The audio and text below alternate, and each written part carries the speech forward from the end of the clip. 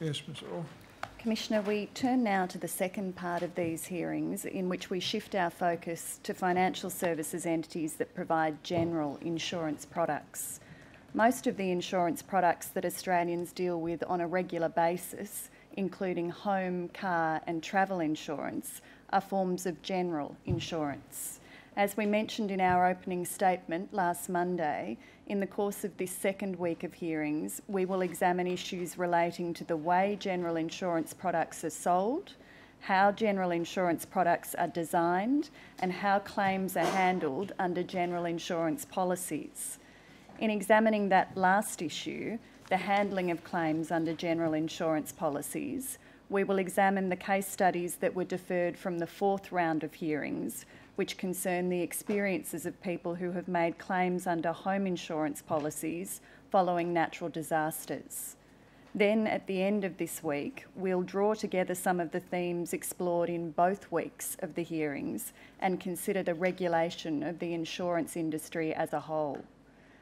In our opening statement last Monday, we explained how the general insurance industry is regulated, and we summarised the acknowledgements of misconduct and conduct that fell below community standards and expectations made by general insurance companies. In this brief further statement, we will provide an overview of the general insurance industry based in part on data that certain general insurance companies have provided to the Commission.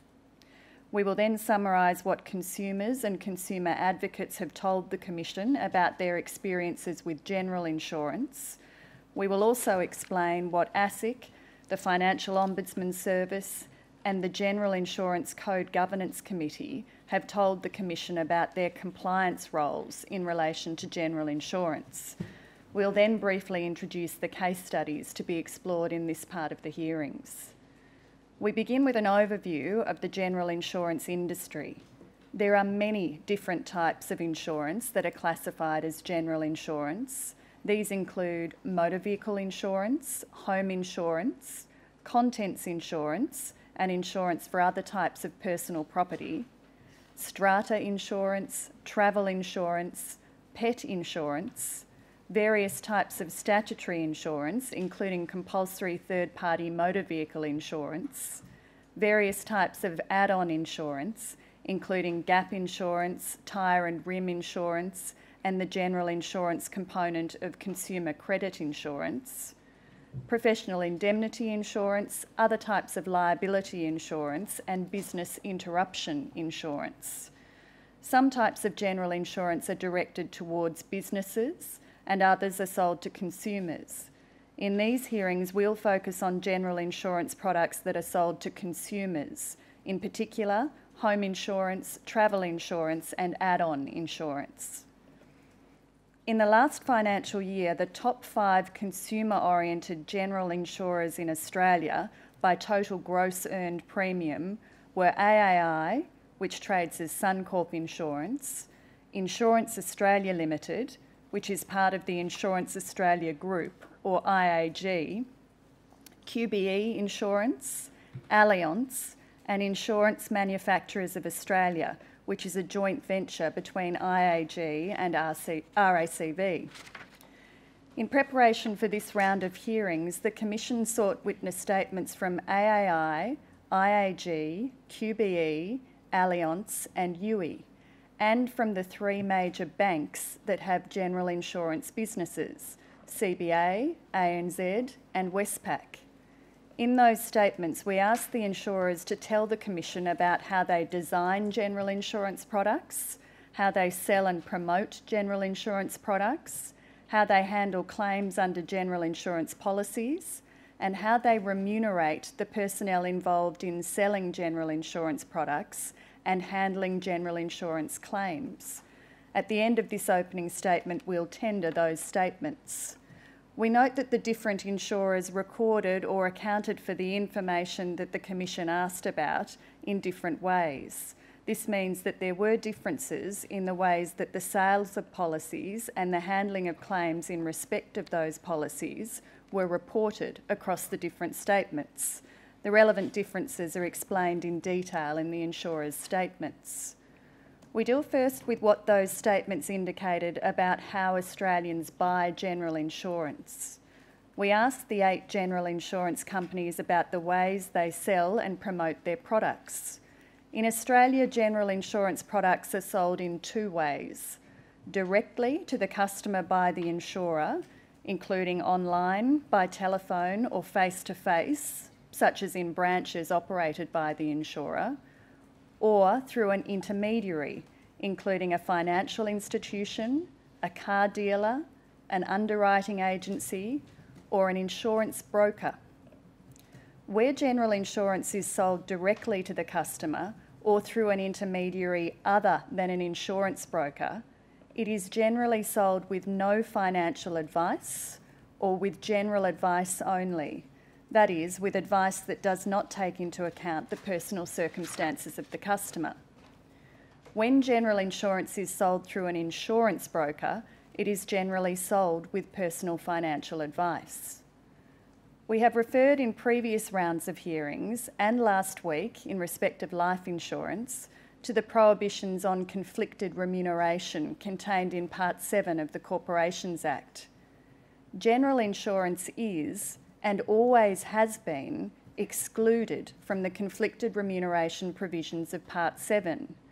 This means that there is no limit on the amount that general insurance companies can pay in commissions in relation to the sale of general insurance products.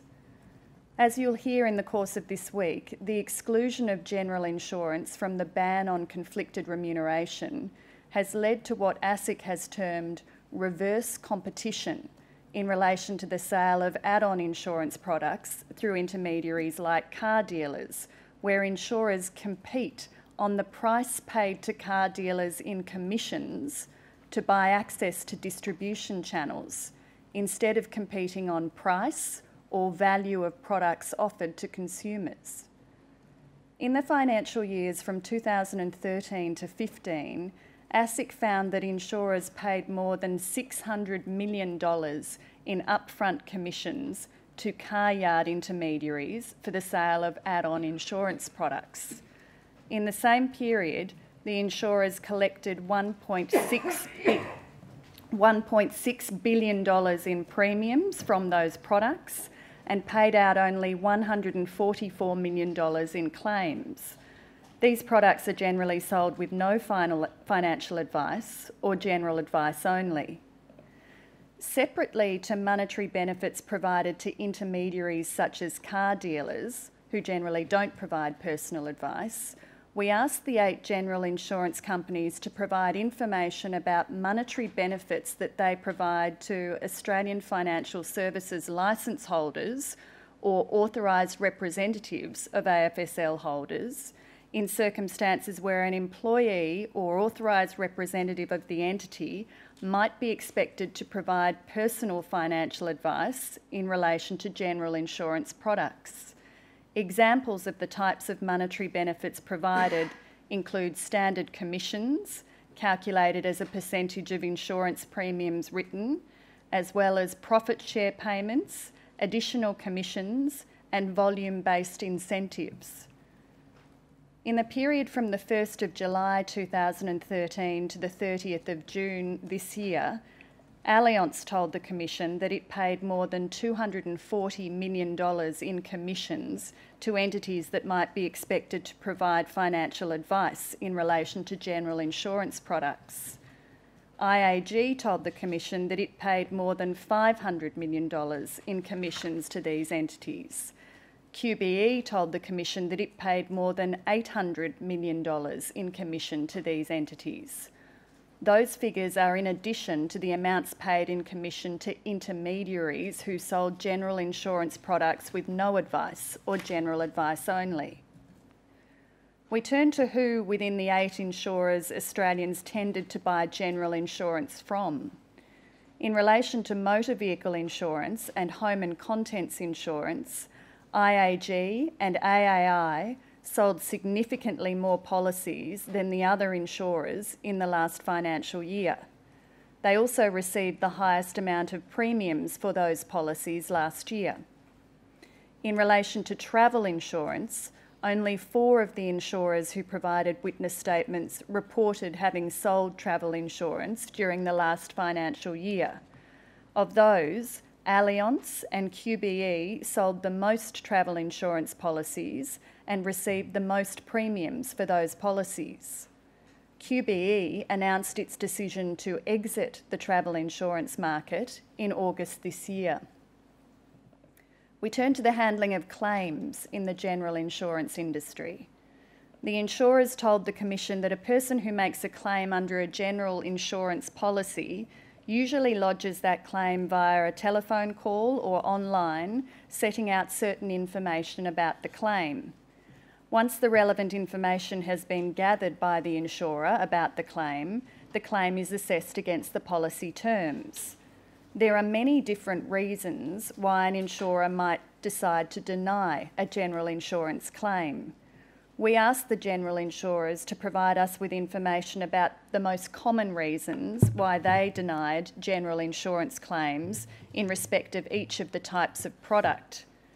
These reasons included for motor vehicle insurance claims, because a specific exclusion in the wording of the policy prevented the claim being covered, such as where the claimed damage was found to result from lack of maintenance rather than being caused by an accident, because of non-disclosure by the claimant at the time of purchasing the policy, or because the customer did not meet a condition of the policy which related to the specific circumstances of the claim.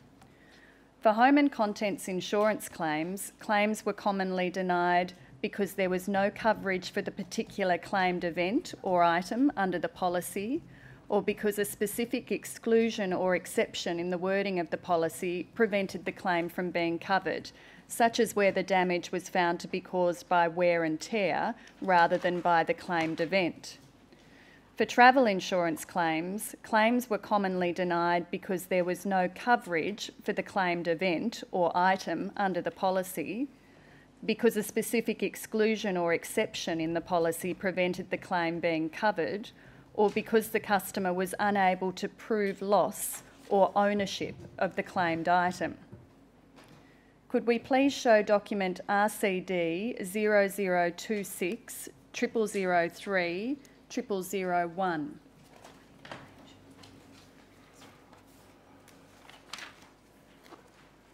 Now, the chart on the left shows the percentage of declined claims as a proportion of all claims received by the 8 insurers for each policy type for the last financial year. And as we can see from that chart, claims made under travel insurance policies are declined the most frequently, with more than 1 in every 10 claims declined. Motor vehicle claims and home and contents claims were declined in full at a rate of 0.27% and 5.77% respectively. The chart on the right shows the average or mean claim resolution time by policy type, being the number of calendar days that elapse between the date of receipt of the claim form by the insurer and the date on which the claim was closed by the insurer. We focused on the date on which the claim was closed for 2 reasons. First, because several of the insurers told us their systems did not record the decision date for the claim, and second, because a decision about the claim may have been made within days of receipt, but the time taken to resolve the claim was significantly longer. As we'll see in the case studies in relation to natural disasters later this week, many of the problems associated with the handling of general insurance claims can arise after a decision about the claim has been made. As we can see from the chart on the right, claims are closed most quickly in relation to travel insurance claims, averaging approximately 41.18 days after receipt of the claim. Claims made under motor vehicle and home and contents policies take significantly longer to resolve and are closed at approximately 64 and 65 days respectively. Commissioner, I tender this document. Chart showing percentage claims declined by product type and days to resolve claims for period 1 July 17 to 30 June 18, RCD 0026 0003 0001, Exhibit 6.250. And I tender the witness statements that set out the information I've referred to. In relation to AAI, I tender the witness statement of Gary Dransfield, dated the 31st of August 2018. Exhibit 6.251. In relation to Allianz, I tender the witness statement of Michael Winter, dated the 30th of August 2018. Exhibit 6.252. And the witness statement of David Krowitz, dated 30th of August 2018. Exhibit 6.253. In relation to IAG, I tender the witness statement of Mark Milliner, dated the 30th of August 2018. Exhibit 6.254. In relation to CBA, I tender the witness statement of Miles Sowden, dated the 30th of August 2018. Exhibit 6.255. The witness statement of Sinead Taylor, dated the 30th of August 2018. Exhibit 6.256. And the witness statement of Gareth Russell, dated the 30th of August 2018. Exhibit 6.257. In relation to QBE, I tender the witness statement of Christopher Kalori, dated the 30th of August 2018. Exhibit 6.258. In relation to ANZ, I tender the witness statement of David Roberts, dated the 30th of August 2018. Exhibit 6.259. In relation to Westpac, I tender the witness statement of Susan Horton, dated the 30th of August 2018. Exhibit 6.260. And in relation to UE, I tender the witness statement of Bert Backer, dated the 30th of August 2018. Exhibit 6.261. We turn to what the Commission has heard from consumers, consumer representatives, the Financial Ombudsman Service and the General Insurance Code Compliance Committee about consumer experiences in relation to general insurance. Of the 8,977 public submissions received by the Commission to the 14th of September this year, 620 were identified as relating to general insurance. Of these, the three most common types of general insurance policies referred to were home and contents insurance, car insurance, and travel insurance. The most common issues raised in the public submissions concerned claims handling processes. Many submissions referred to delays in handling insurance claims and refusals to pay out on insurance policies. A number of submissions emphasised the impact that ongoing delays in processing claims and undertaking repair work had on the consumer, particularly where the repairs affected their ability to live in their home. There were also a number of submissions relating to the third parties engaged to undertake repairs under an insurance policy. A number of submissions complained of the selective use by insurers of assessors or reports from professionals.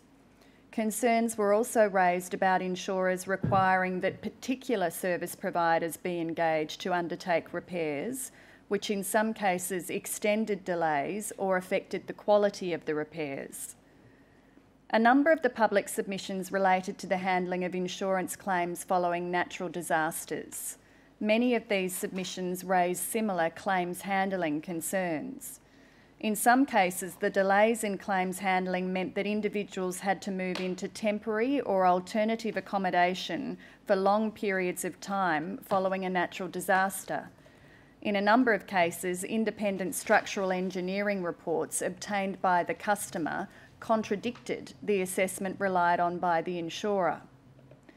Some submissions also referred to pressure from insurers for policyholders to accept cash settlement payments, which did not reflect the true cost of the damage or were substantially below the claim amount, and which left organisation of repairs within the settlement amount to the consumer.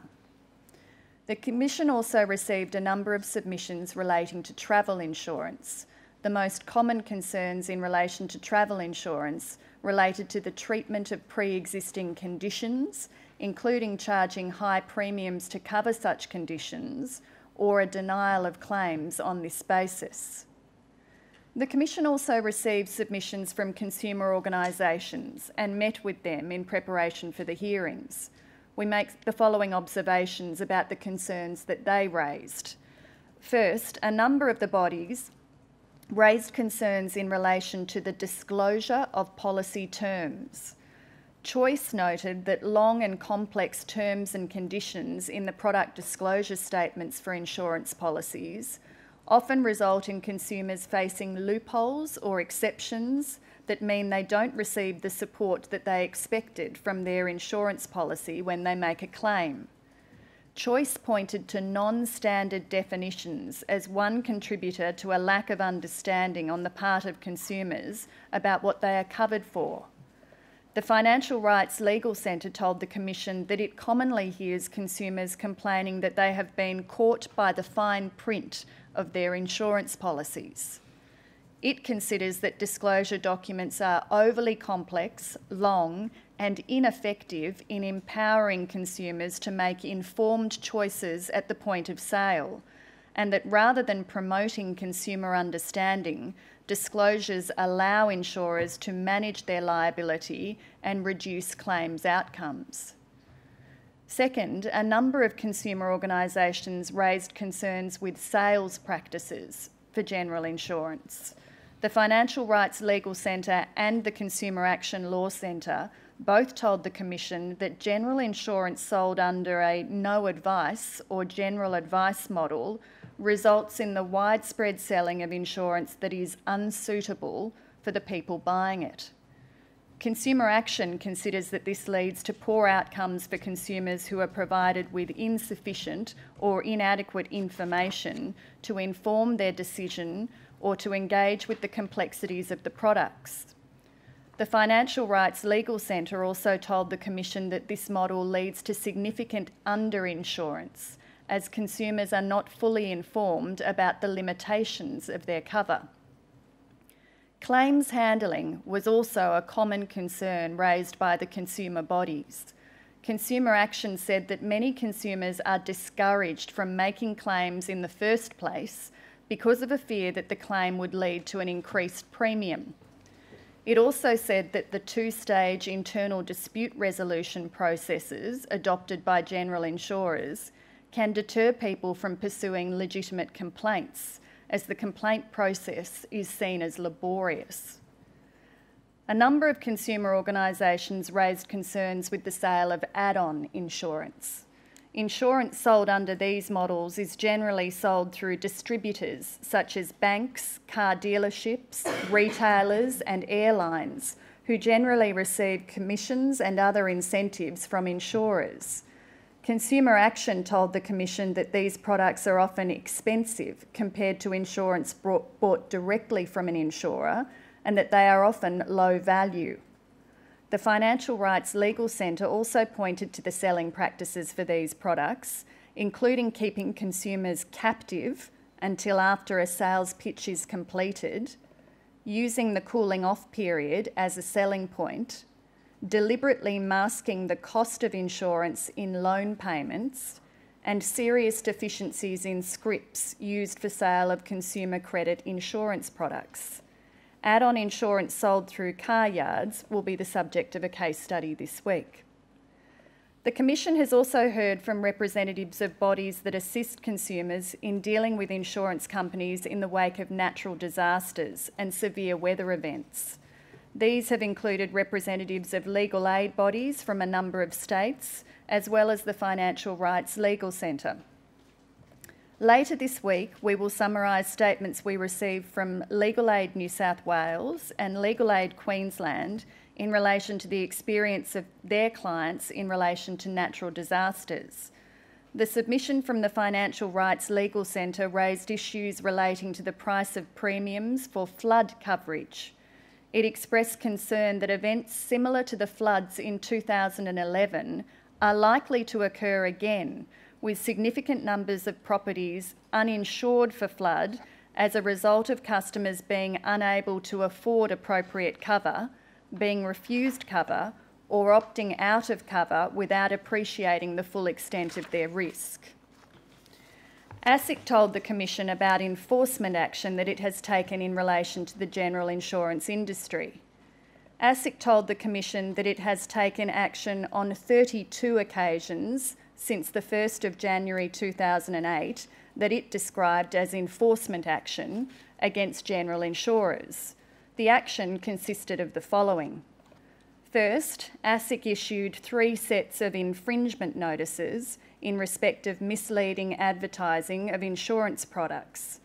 The first set, comprising 4 notices, was issued to RAA Insurance Limited for misleading television advertising about a motor vehicle insurance policy. RAA paid $43,200 in penalties under the 4 infringement notices. The 2 remaining sets of infringement notices were issued to AAI.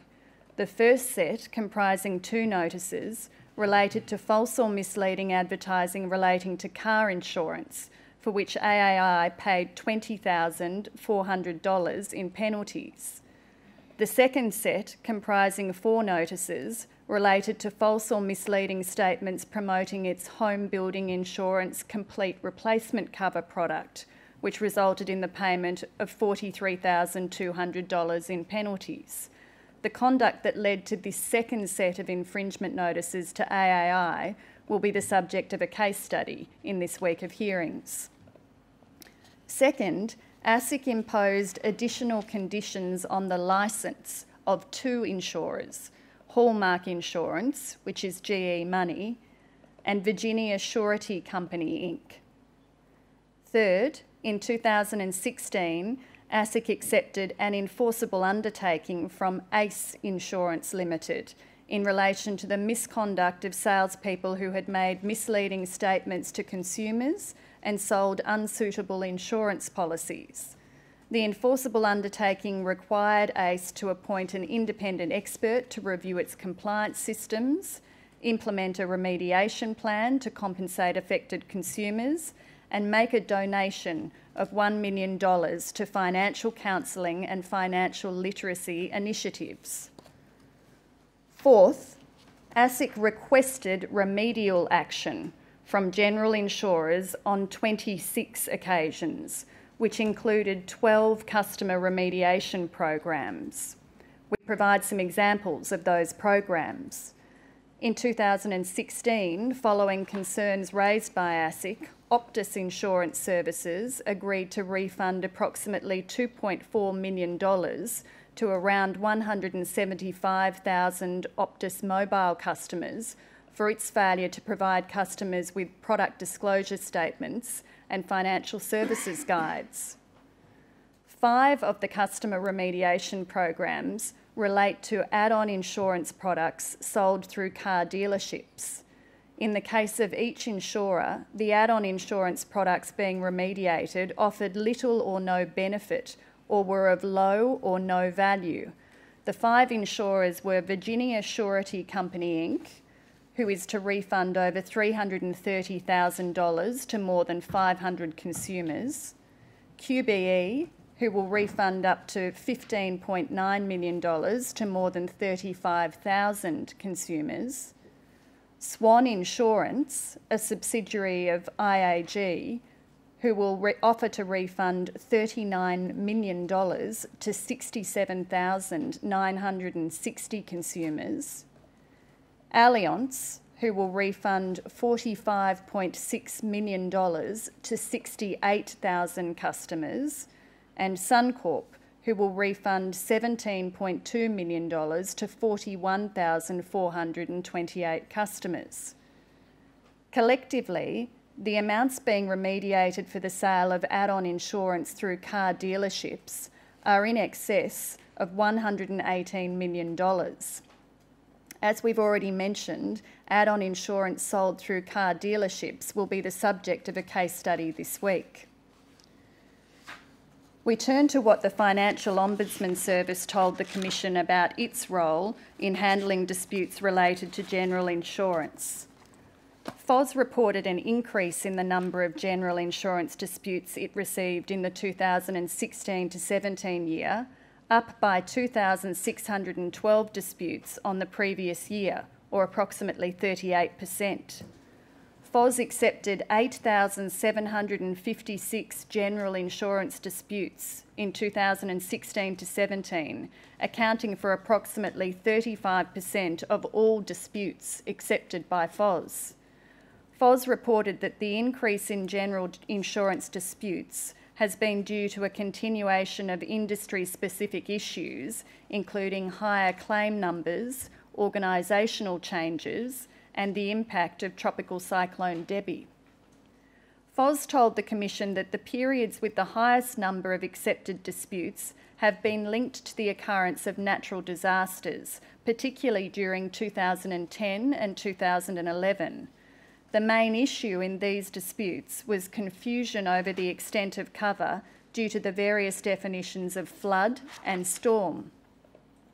We turn to the Code Governance Committee. The Code Governance Committee, or CGC, is an independent body that monitors and enforces insurers' compliance with the General Industry Code of Practice. It's comprised of a consumer representative, an industry representative, and an independent chair. The CGC outsources its day-to-day code compliance monitoring work to the FOS Code Compliance team. The CGC reported that subscribers' data revealed increased claims activity in 2016 to 17. This was attributed in part to the greater impact of catastrophes in that year. Several code subscribers reported to the CGC that severe and extreme weather events contributed to growth in both claims and declined claims, including in relation to home insurance.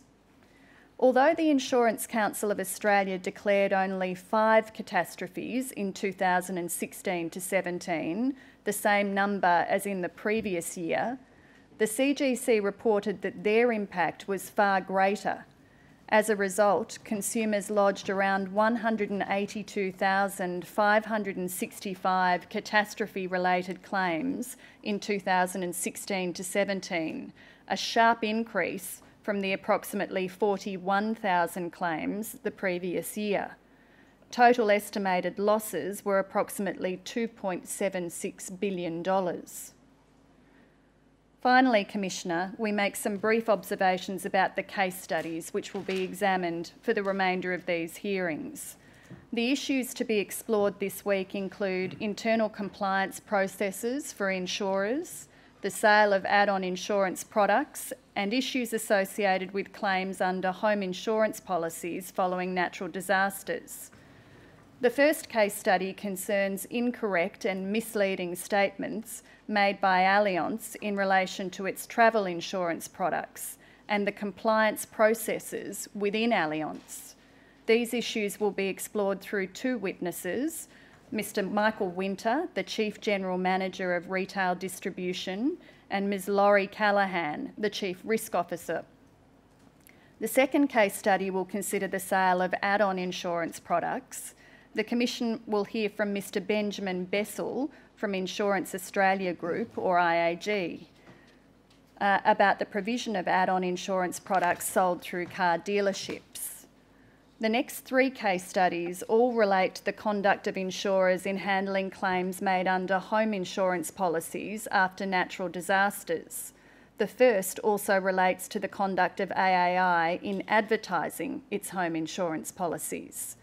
Issues with that conduct came to light as part of an investigation into Suncorp's handling of insurance claims arising from the bushfires near Wye River in Victoria in 2015. The Commission will hear evidence in this case study from Mr. Gary Dransfield, the Chief Executive Officer, Insurance for the Suncorp Group. The second of these case studies relates to the conduct of UE in connection with insurance claims arising from damage to homes caused by 2 natural disasters, Tropical Cyclone Debbie, which hit Queensland in March 2017, and the severe hailstorm that struck Broken Hill in November 2016. The Commission will hear evidence from 2 consumers who made claims with UE following damage to their homes, and from Mr. Jason Story, the Chief Operating Officer, Claims Services at UE. The third of these case studies relates to the conduct of AAI in connection with an insurance claim arising from damage to a home caused by flooding in the Hunter Valley in April 2015. The Commission will hear evidence from a consumer and will hear further evidence from Mr Dransfield, the Chief Executive Officer Insurance for the Suncorp Group. The final issue that we will consider in this sixth round of hearings is the regulation of the insurance industry. The Commission will hear evidence from the peak representative bodies for general and life insurers, from Mr Robert Whelan, CEO of the Insurance Council of Australia, and Ms Sally Lone, CEO of the Financial Services Council. Commissioner, that concludes the opening remarks in relation to the general insurance part of these hearings. The first witness is Michael Winter of Allianz. Yes. Mr Winter, would you be good enough to come into the witness box? Just before you sit down, can I ask you whether you'd prefer to make an oath or take an affirmation? An oath, please. Swear the witness, please. I swear by Almighty God I swear by Almighty God that the evidence I shall give that the evidence that I shall give will be the truth, will be the truth, the whole truth, the whole truth, and nothing but the truth. and nothing but the truth. Thank you very much, Mr Winter. Do sit down. Yes, Mr Lockhart. Mr Winter, is your full name Michael Dean Winter? Yes. And is your business address 2 Margaret Street, Sydney? Yes. Is your current position Chief General Manager of Retail Distribution of Allianz Australia Limited? Yes. And you're here to give evidence in response to a summons issued to you, is that correct? Yes. Do you have the summons with you?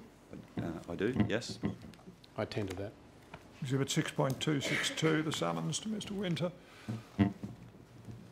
Mr Winter, in respect of rubric 6-63, you've made a statement, is that correct? Yes.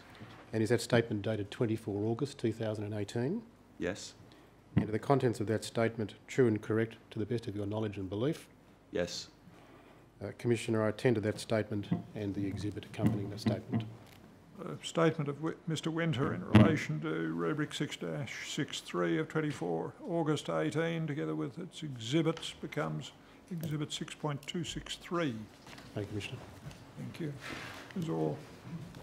Mr Winter, you've been the Chief General Manager of Retail Distribution for Allianz Australia Limited since September 2014. Yes. And Allianz Australia Limited owns Allianz Australia Insurance Limited. Yes. And that company, Allianz Australia Insurance Limited, issues general insurance products. Yes. Including home insurance, Yes. motor vehicle insurance, Yes. travel insurance. Yes. Now, you're responsible for the division of Allianz's insurance business, which distributes insurance products through call centres, financial institutions and motor dealers. Is that right? That's right. And online? Yes. And you've worked in various roles at Allianz since 2001. Yes.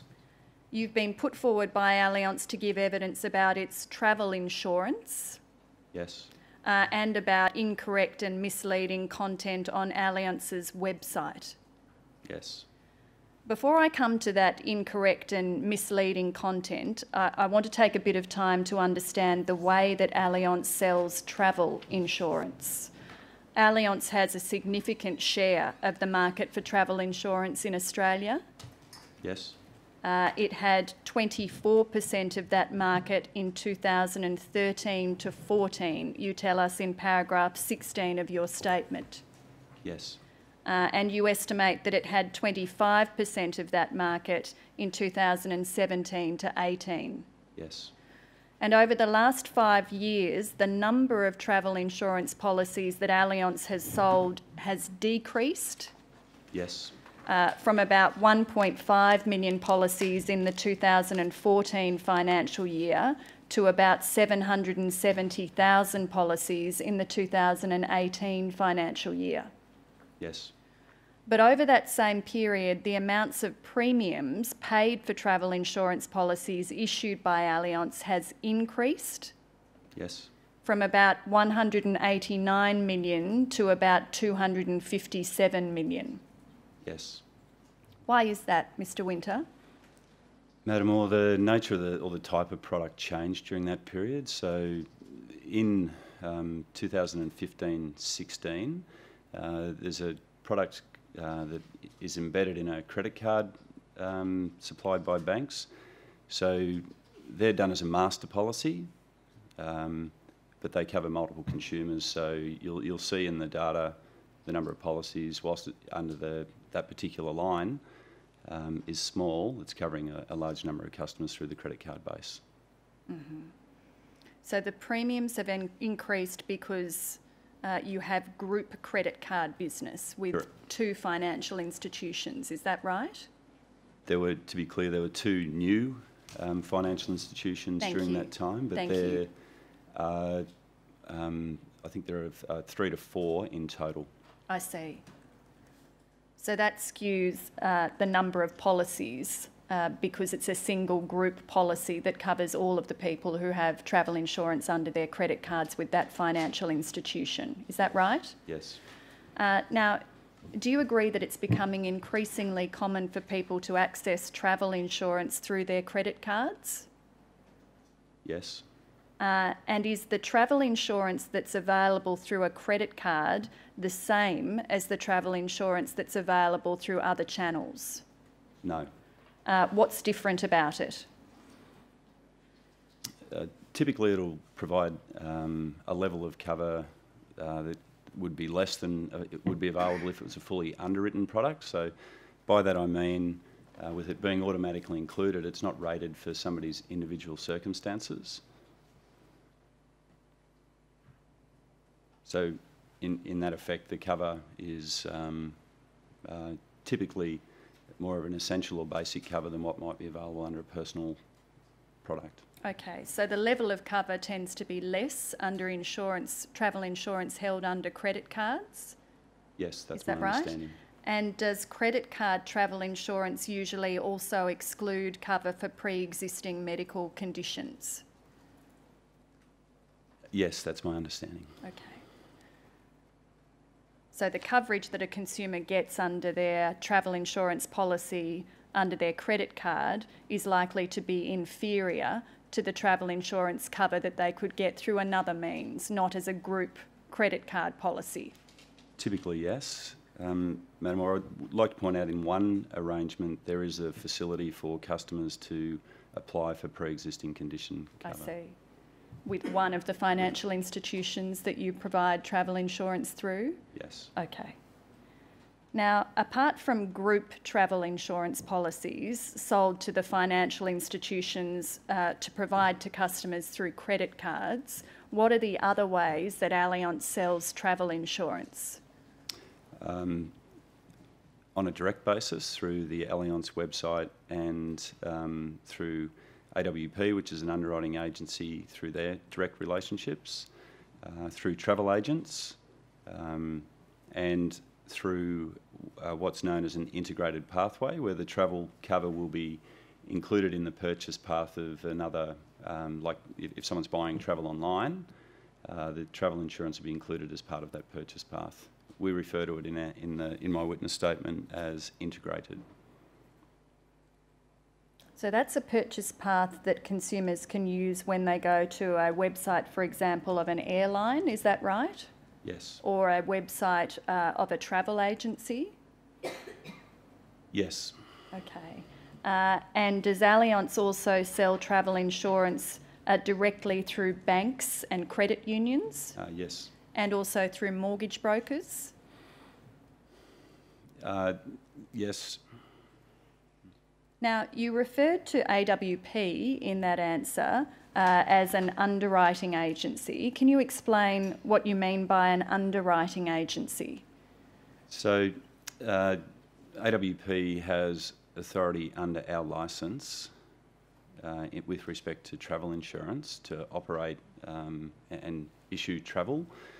So in that respect, they manage pricing and claims directly. They manage pricing and claims directly Mm-hmm. Yes. on behalf of Allianz? Yes. Now, AWP trades under the brand Allianz Worldwide Partners, is that right? Yes. And Allianz doesn't own AWP, is that right? Yes. But AWP and Allianz are both ultimately owned by a German company called Allianz SE. Yes. Now, the relationship between Allianz and AWP is governed by an underwriting agency agreement, is that right? Yes. And the current version of that agreement was entered into in July this year, Yes.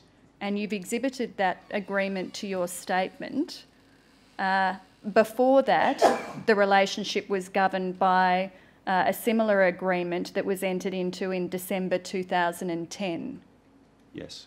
Now, you've also exhibited that agreement to your statement, the earlier agreement. Yes. Now, I want to understand the relationship between the two companies, Allianz and AWP, in a bit more detail. And because most of the events that I want to ask you about happened before July of this year, I want to take you to the December 2010 version of the agreement between Allianz and AWP. Do you understand? Yes. And that's Exhibit 2 to your witness statement, ALZ 0001 0077 0828.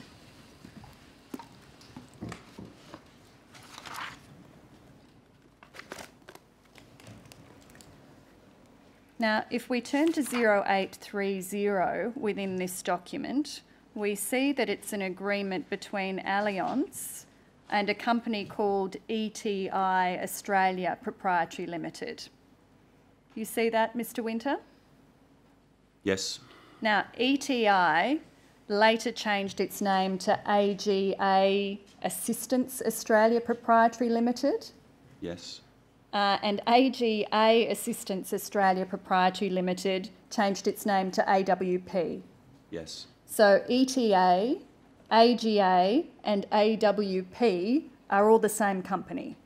ETI, AWP. I'm and sorry, AGA. ETI. Thank Yes. you. My acronym's right. ETI, AGA and AWP are all the same company, which started being known as ETI and is now known as AWP. Yes. So when we see references in these documents, I'm just going to refer to AWP, even when there's a reference to ETI or AGA. Yes. Is that clear?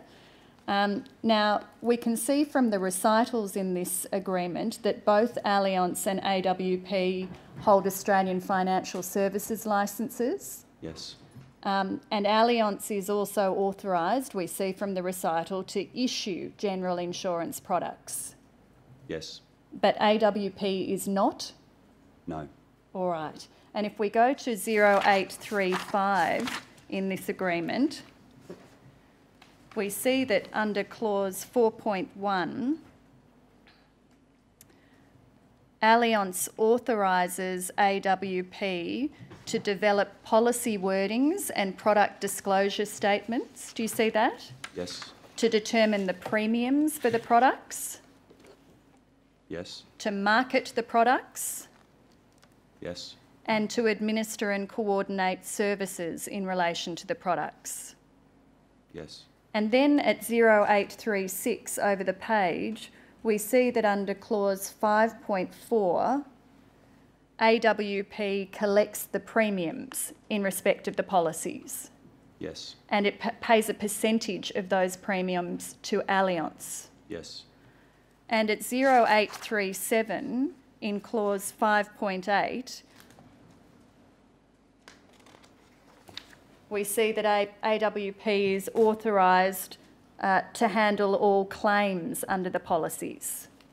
Yes. Now, this agreement applied to travel insurance products and some related products. Is that right? Yes.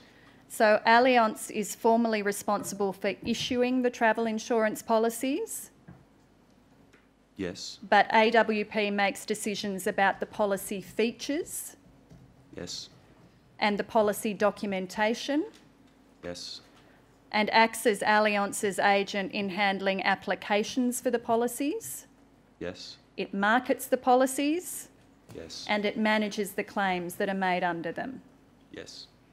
Now, I want to focus on the sale and marketing of travel insurance policies by AWP.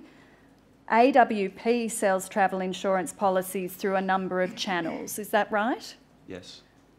They sell them through their own website. Yes. That's different to the Allianz website. Yes. They also have a call centre. Yes. And they sell them through travel agencies and financial institutions. Yes. They sell them through the websites of third parties, again like airlines or travel sites. Yes. Through credit cards.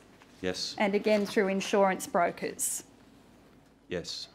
Now, you tell us in your statement that the majority of the travel insurance policies sold by AWP are sold through the websites of third parties like airlines or travel sites.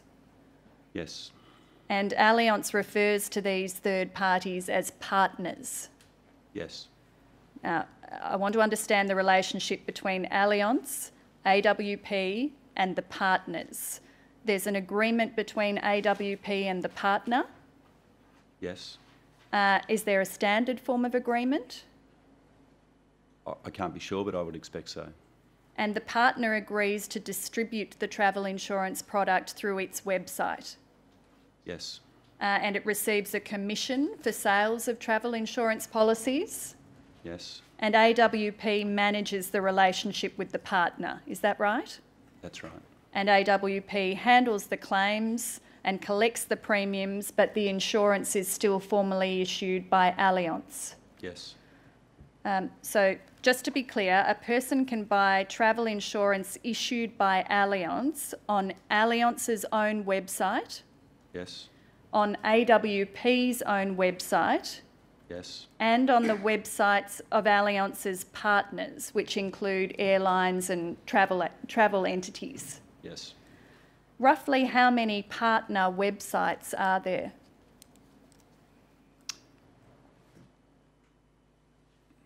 I don't know the specific numbers, sorry.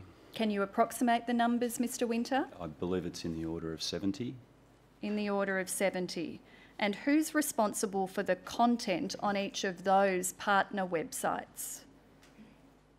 AWP. Who proposes what the website will say about Allianz travel insurance policies? AWP. And who's responsible for checking that it complies with the law? Allianz. Now, in your statement, you've distinguished between a website and a purchase path. Can you explain the difference between those two things? Yes. A customer buying travel insurance, the first page they land on a website, we would refer to that as the landing page. If they then select to buy a policy or get a quote on a policy, we would refer to that as the purchase path, because it actually takes them off the landing page content and begins the process of buying and quoting travel insurance. Are there as many purchase paths as there are websites? No. Are there less?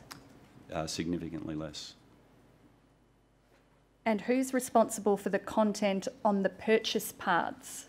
AWP. Okay. Now, it's AWP who proposes what the purchase path will say. Yes. And who's responsible for checking that the content on the purchase path complies with the law? Allianz. Now, have the arrangements about responsibility for the websites and the purchase paths been the same since 2015? They've changed under the new agreement that you mentioned earlier from July of this year. To be clear though, there's always been a process of review between both organisations and final approval from Allianz for that content on both the website and the purchase path. Now, I want to turn to the issue of the incorrect or misleading content on the Allianz website, which I mentioned earlier. In 2015, Allianz decided to update its website. Yes. You tell us in your statement that it wanted to improve the look and feel of the website. Yes. So most of the content on the website was to remain the same because the update was about changing imagery, introducing navigation bars and changing the layout and design of the website. Yes, but there was also content change as part of that as well. There was some new content that was proposed too. Yes. Now, Allianz has a process for approving new documents, marketing materials and website pages. Yes. And that's called the Document Compliance Sign-Off Process, or the DCSO process. Yes.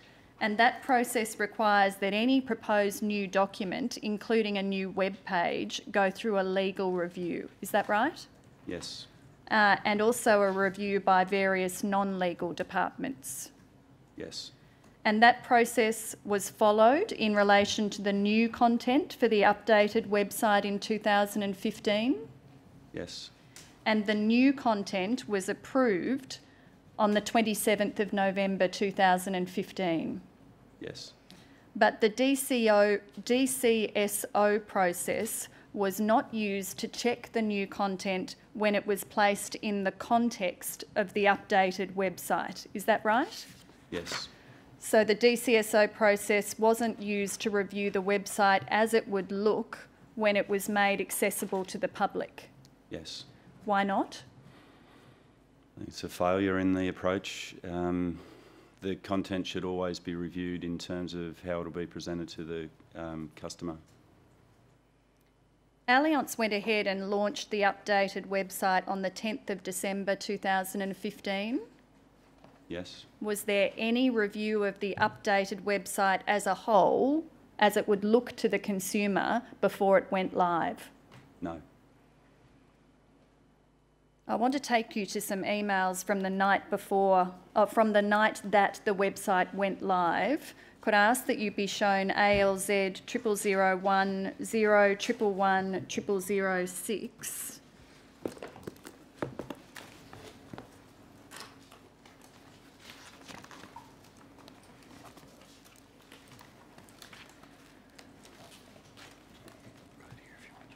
Now, the first email in the chain is at the end of the document, 0008.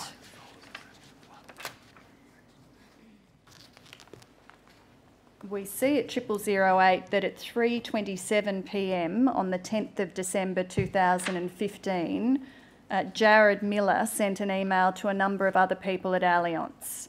And we see that Mr. Miller was the digital B2C manager. What does that mean, Mr. Winter? B2C is business to consumer, so another word for direct. Now, Mr. Miller said, colleagues, just a short note to let you all know that website refresh goes live this evening from 9 p.m. We are currently going through some of the final stages of testing in the staging environment to flush out any issues. So far, I'm happy to announce that we have only discovered a few images that are currently being migrated. Do you see that? Yes. Now, we see from that email that on the day of the website launch, there was some testing in the staging environment, and it only picked up issues with, as Mr. Miller describes it, a few images. Yes. Then if we bring up 0006 and 0007, we see that the next email in the chain, which begins at the bottom of 0006 and goes over to 0007, was sent about 2.5 hours later at 6:03 p.m. that day. Do you see that? Yes. So that was about 3 hours before the website was to go live at 9 o'clock that night. Yes.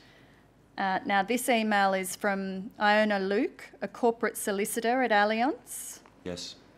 And she said, Jared and I have completed a final review of the website in the staging environment. Do you see that at the top of the second page? Yes.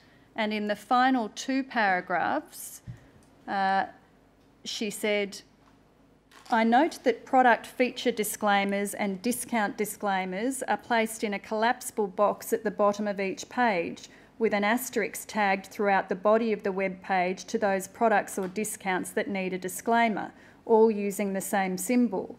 This approach carries the risk of not being sufficiently clear in which disclaimer applies to which product, feature or discount, especially when multiple disclaimers apply to a particular feature or discount, such as a no-claim bonus, which needs 2 disclaimers, the NCB disclaimer and the minimum premium disclaimer. We would argue that the bold disclaimer headings assist customers in finding the relevant disclaimers, but a regulator could take a different view. You need to be comfortable with accepting this risk. She then says, Corporations Act disclosures are not conditions, they are legal disclosures. I have therefore asked for those to be moved outside of the conditions apply box. Similarly, citations are not conditions. I have also asked for those to be moved outside of the conditions apply box. Now, then we see also on 0006 that on the 18th of December 2015, more than a week after the website went live, Ms. Luke sent another email. Do you see that? Yes. She said, we've had a quick look at the site to sample a few pages just now and note the following. The Corporations Act disclosures are nowhere to be found. When we looked through the staging environment, we moved those outside of the collapsible conditions apply box. Jared, can you please reinstate these as soon as possible?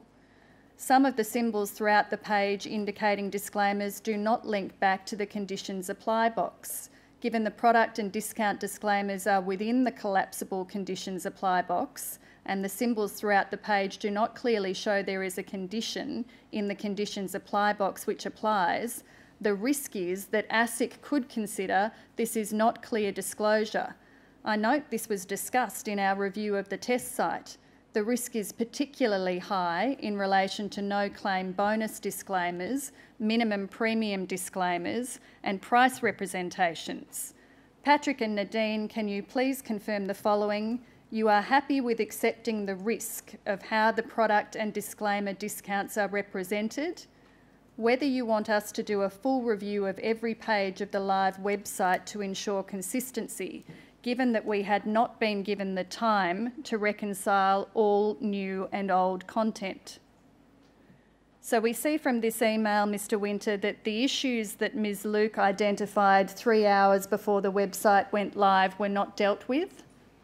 Yes. And you summarised the problems that were detected at this stage in your statement. They were that symbols used to indicate a disclosure didn't adequately link back to the conditions apply, which contained the disclosure. Yes. The full disclaimer wording was only viewable by clicking on a conditions apply box. Yes. And some Corporations Act disclosures were absent. Yes. Now, the website was accessible to the public for more than a week before these issues were identified. Yes. But after they were identified, did Allianz take down the offending parts of the website? No. Did Allianz revert to the previous version of the website until the issues could be fixed? No. Why not, Mr. Winter? The previous version of the website gets superseded by the uploaded new content, so it's not, we're not capable of doing that in practice. What about taking down the offending parts of the website? Wasn't considered appropriate at the time. It wasn't considered appropriate at the time? Mm-hmm. Why not, Mr. Winter? I think we were going to deal with the issues that have been identified and rectify them. You were going to deal with the issues and rectify them? Yes. But in the meantime, the website remained up and accessible to the public in this form? Yes. Now, we see in this email that Ms. Luke sought confirmation of some matters from Patrick and Nadine. Yes. That was Patrick Brownsberger and Nadine Whittaker. Yes. Who were they?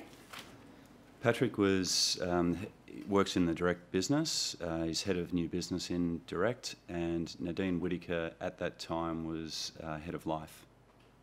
Head of life. Life, as a product manager role in life.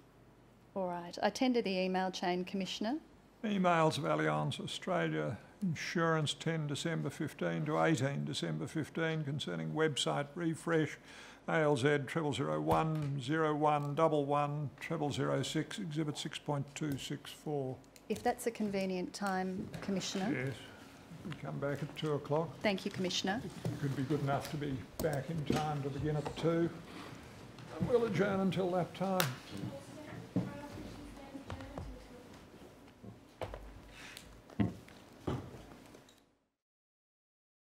Hearings, the Commission was told by the solicitors acting for TAL that Miss Van Eden could address the matters in relation to which she provided a statement. The Commission was told that this included addressing matters relating to, quote, underwriting, claims handling and dispute resolution.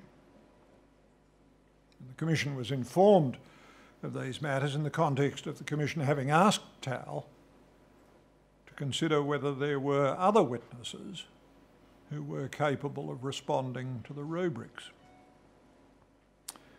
A number of other rubrics were issued to TAL, and TAL provided statements from other witnesses in response to those rubrics.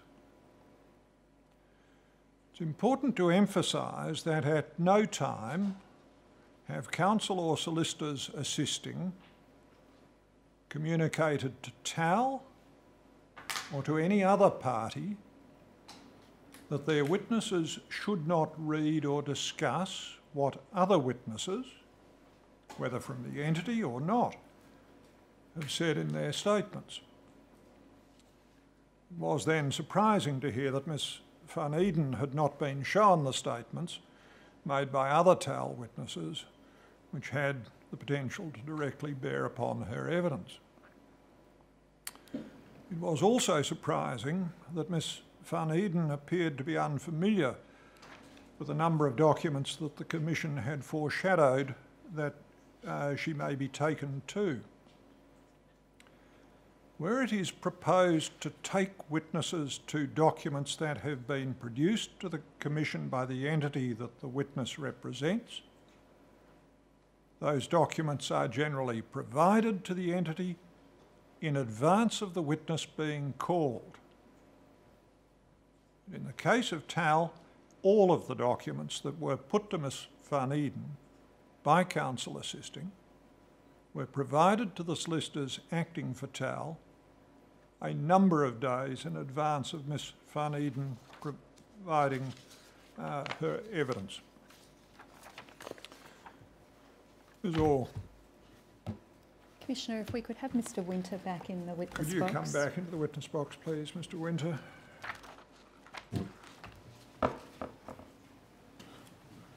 Yes, Miss Orr. Mr Winter, I asked you questions before lunch about an email from the 18th of December 2015, which was about a bit more than a week after the website went live in 2015. Do you recall that? Yes. Now, I want to take you to another document, which is ALZ 0001 0111 0001, which is an email chain from January 2016. So a few weeks later. Could we please display 0002 and 0003? Now, once we have both those pages on the screen, you'll see Ms. Luke's email sent on the 18th of December that I asked you about before lunchtime on the right-hand page. Do you see that? Yes. And then at the bottom of the left-hand page, we can see that on the 11th of January, Ms. Luke sent a follow-up email to Mr. Brownsberger and Ms. Whittaker. You see that? Yes. So they hadn't responded to her email? Not based on this, no. And above that, we see that later that day, Mr. Brownsberger did respond to Ms. Luke. Do you see that email? Yes. He said that he was on leave for 2 weeks, but that someone else would review in more detail. Yes. Do you see that he also said that his initial review did not seem to show a large risk, especially when reviewed against other insurers? Yes. Now, if we turn to 0001, we see Ms Luke's reply to that email.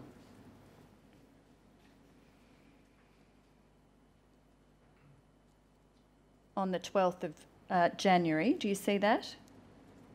Yes. And under the heading Comparison with Other Competitors, Ms Luke pointed out that it was not reasonable to compare Allianz's website to its competitors. Yes. Allianz had to work out for itself whether it was complying with the law. Yes. And she identified further misleading content on the website. Yes. She said, for example, on the About Us page, it states, peace of mind with a globally trusted company. Millions of people in Australia and worldwide rely on Allianz for their insurance needs. Allianz offers the security of a global insurance company while providing the personalised service you would expect from a much smaller company. You see that? Yes. And she said, this is not correct and misleading. We take great care in distinguishing between the local operating entity and the Allianz Group. The Australian insurer is not a global company, nor does it offer the security of a global insurance company. Our insurance business is not backed by Germany. We do not provide personalised service in the sense that we do not provide personal advice. I will be raising a compliance incident to assure this content is rectified. Yes. Now, after Ms Luke raised these problems, these further problems with the website content, did Allianz take down the offending parts of the website? No. Why not? We're in the process of completing a review, a process to review the entire website was initiated as a result of Iona's review. And during that period, we identified 3 matters that we thought were of significance, and we set in place a series of actions to rectify and remediate those items. So we thought it was appropriate to honour the representation where we thought it was significant and misleading. I get in this instance it should just be corrected, but that was the basis for not pulling down the website at the time. So you didn't correct these misleading assertions on your website at this time? Yes, we did. We worked through that over the period of 2016. But at this time, Mr Winter, did you correct these matters that were drawn to your attention by your corporate solicitor? No. All right. I'll tender that email chain, Commissioner. Emails between 18 December 15 and 11/12 January 16 concerning website refresh. ALZ 0001 0111 0001 Exhibit 6.265. Now, could I ask that you look at ALZ 0001 0140 0007?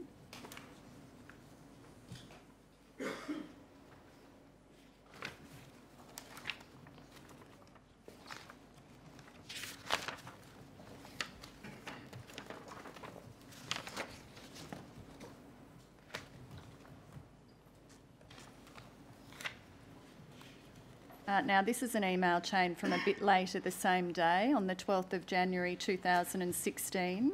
And if we turn to the second and third pages of the email chain, 0002 and 0003,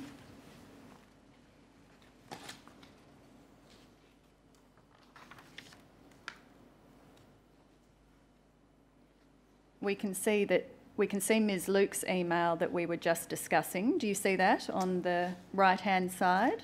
Yes. And above where that email starts, at the bottom of the left-hand page, we see an email from David Parsons.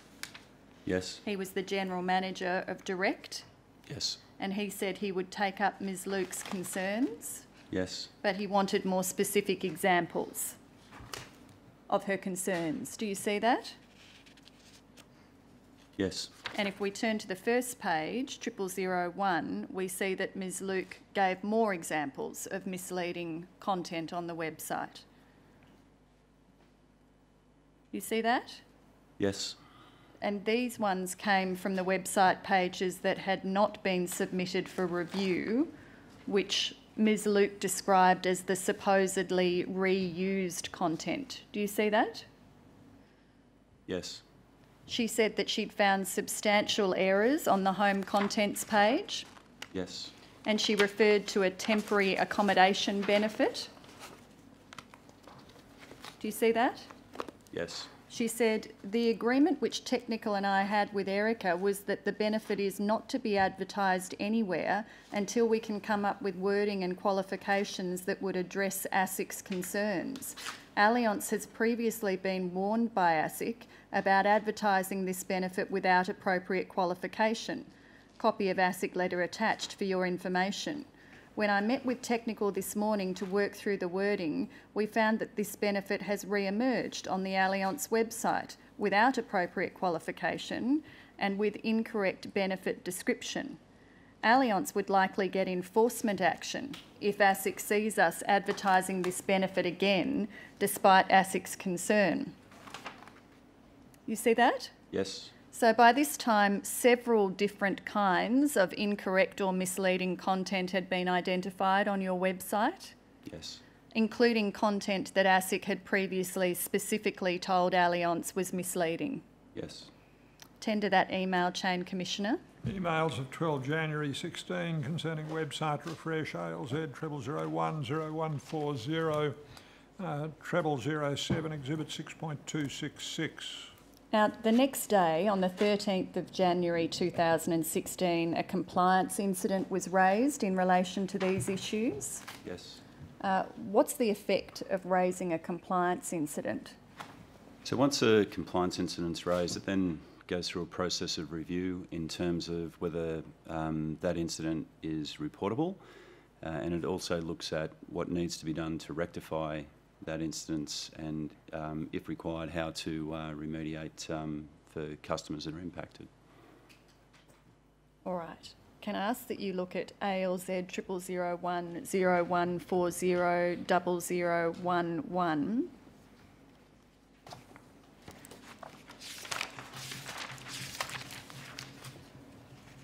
We see here that on the 29th of January 2016, so a couple of weeks after the compliance incident was raised, Ms Luke sent an email to corporate compliance.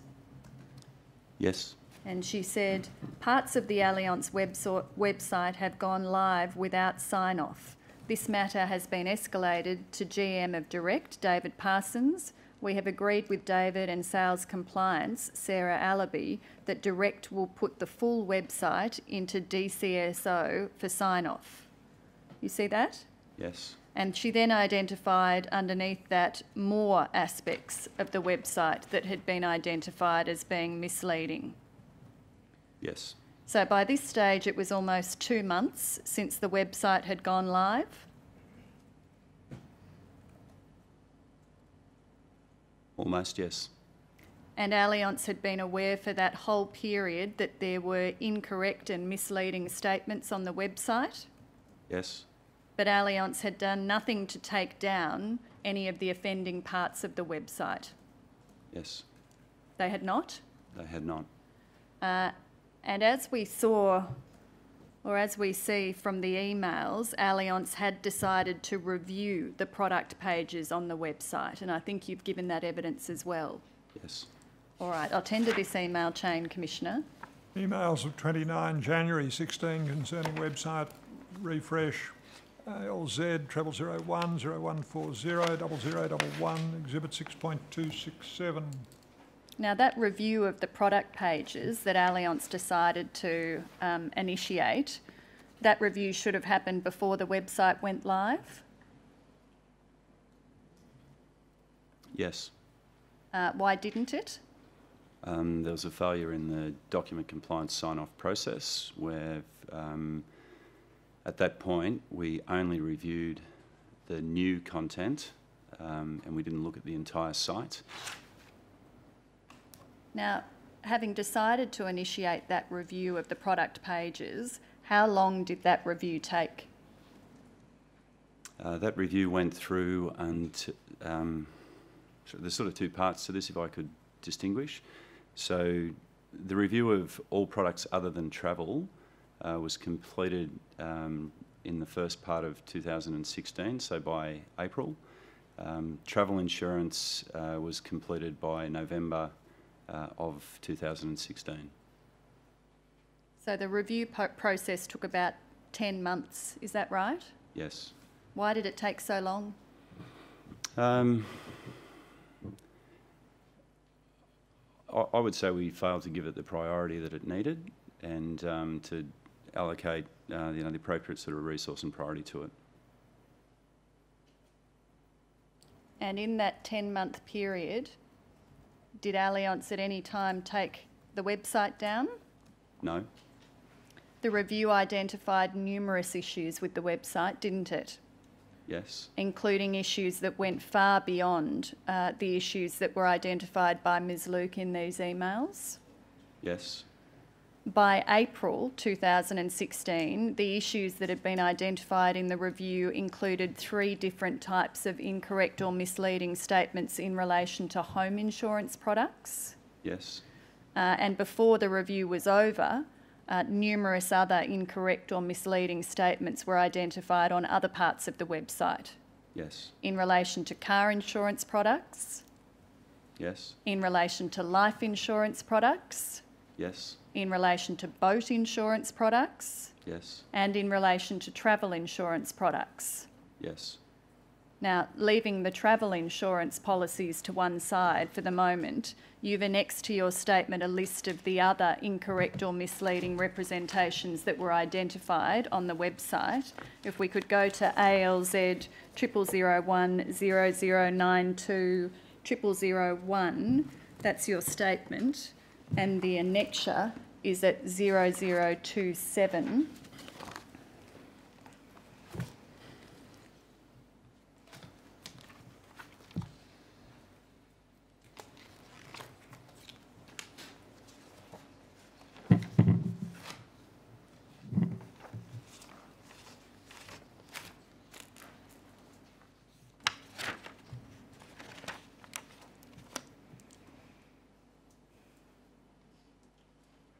Now, if we could bring up 0027 and 0028 together.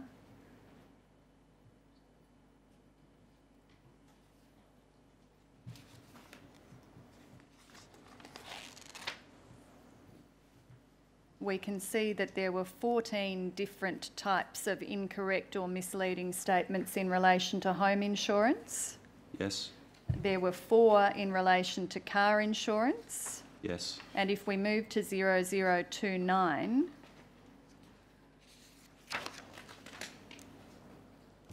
we can see that there were 3 in relation to life insurance. Yes. And 1 in relation to boat insurance. Yes. Now, if we could go back to 0027 and 0028, and we look at the misleading content in relation to home insurance, we can see from the far right-hand column that some of those misleading statements were removed in January of 2016. Yes. But others were not removed until March or April 2016. Yes. And in one case, in item 8, which related to the renter's insurance webpage, the representation wasn't removed until April the following year, April 2017. Yes. When was that incorrect and misleading representation identified, the one in item 8? In early January 2016. In early January 2016. So why did it take until April 2017 to remove it from the website? Madam Orr, in tendering my statement today, I had expected that that was going to be corrected because it was actually fixed in 2016 in April in line with the other changes.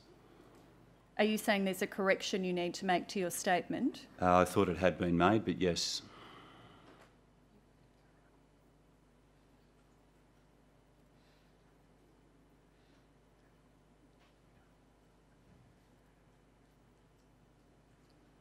We haven't informed the Commission of any correction to make, Commissioner. Right.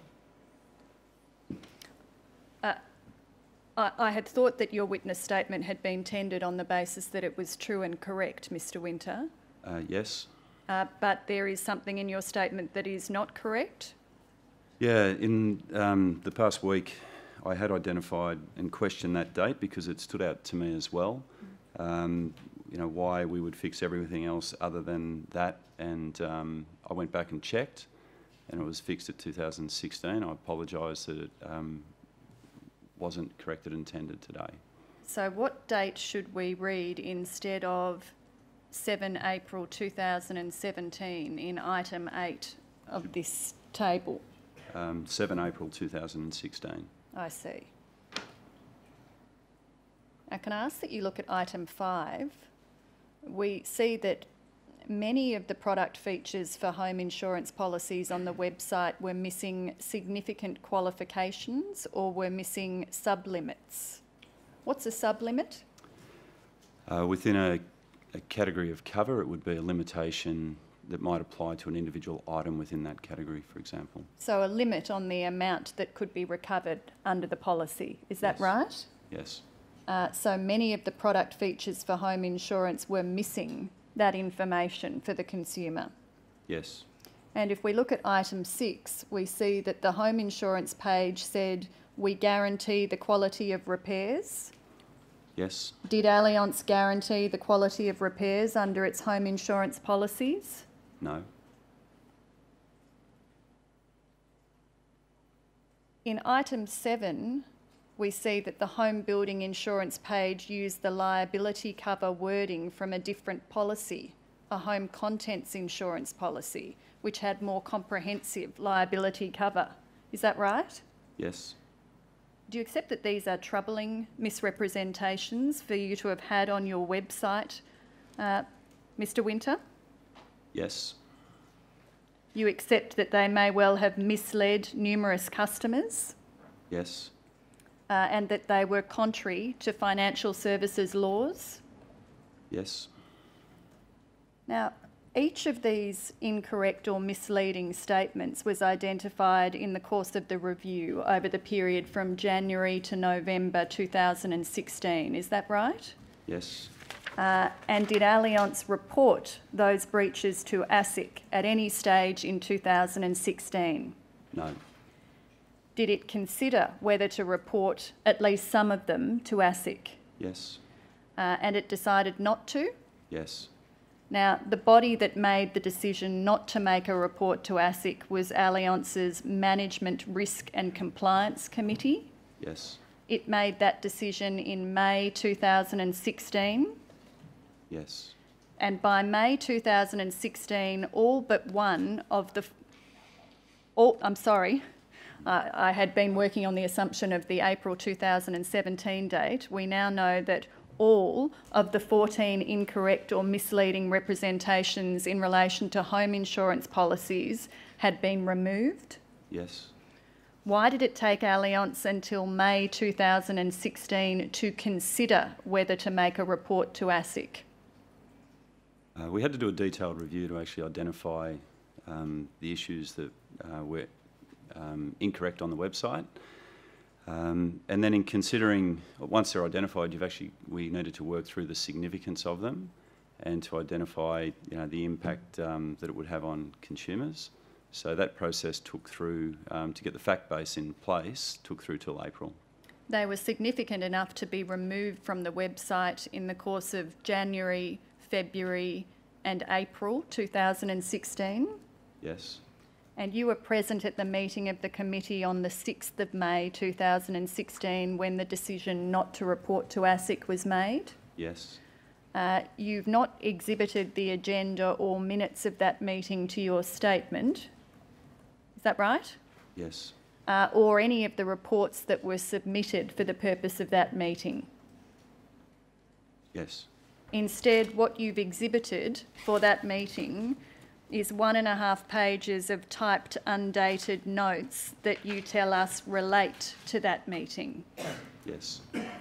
Those notes are Exhibit 11 to your statement, ALZ 0001 0067 2757. This is a 2-page document and it would be helpful if we could display both pages on the screen. These are the notes that you tell us relate to the meeting about whether to report these matters to ASIC in May 2016. Yes. Did you make these notes? No. Who made the notes?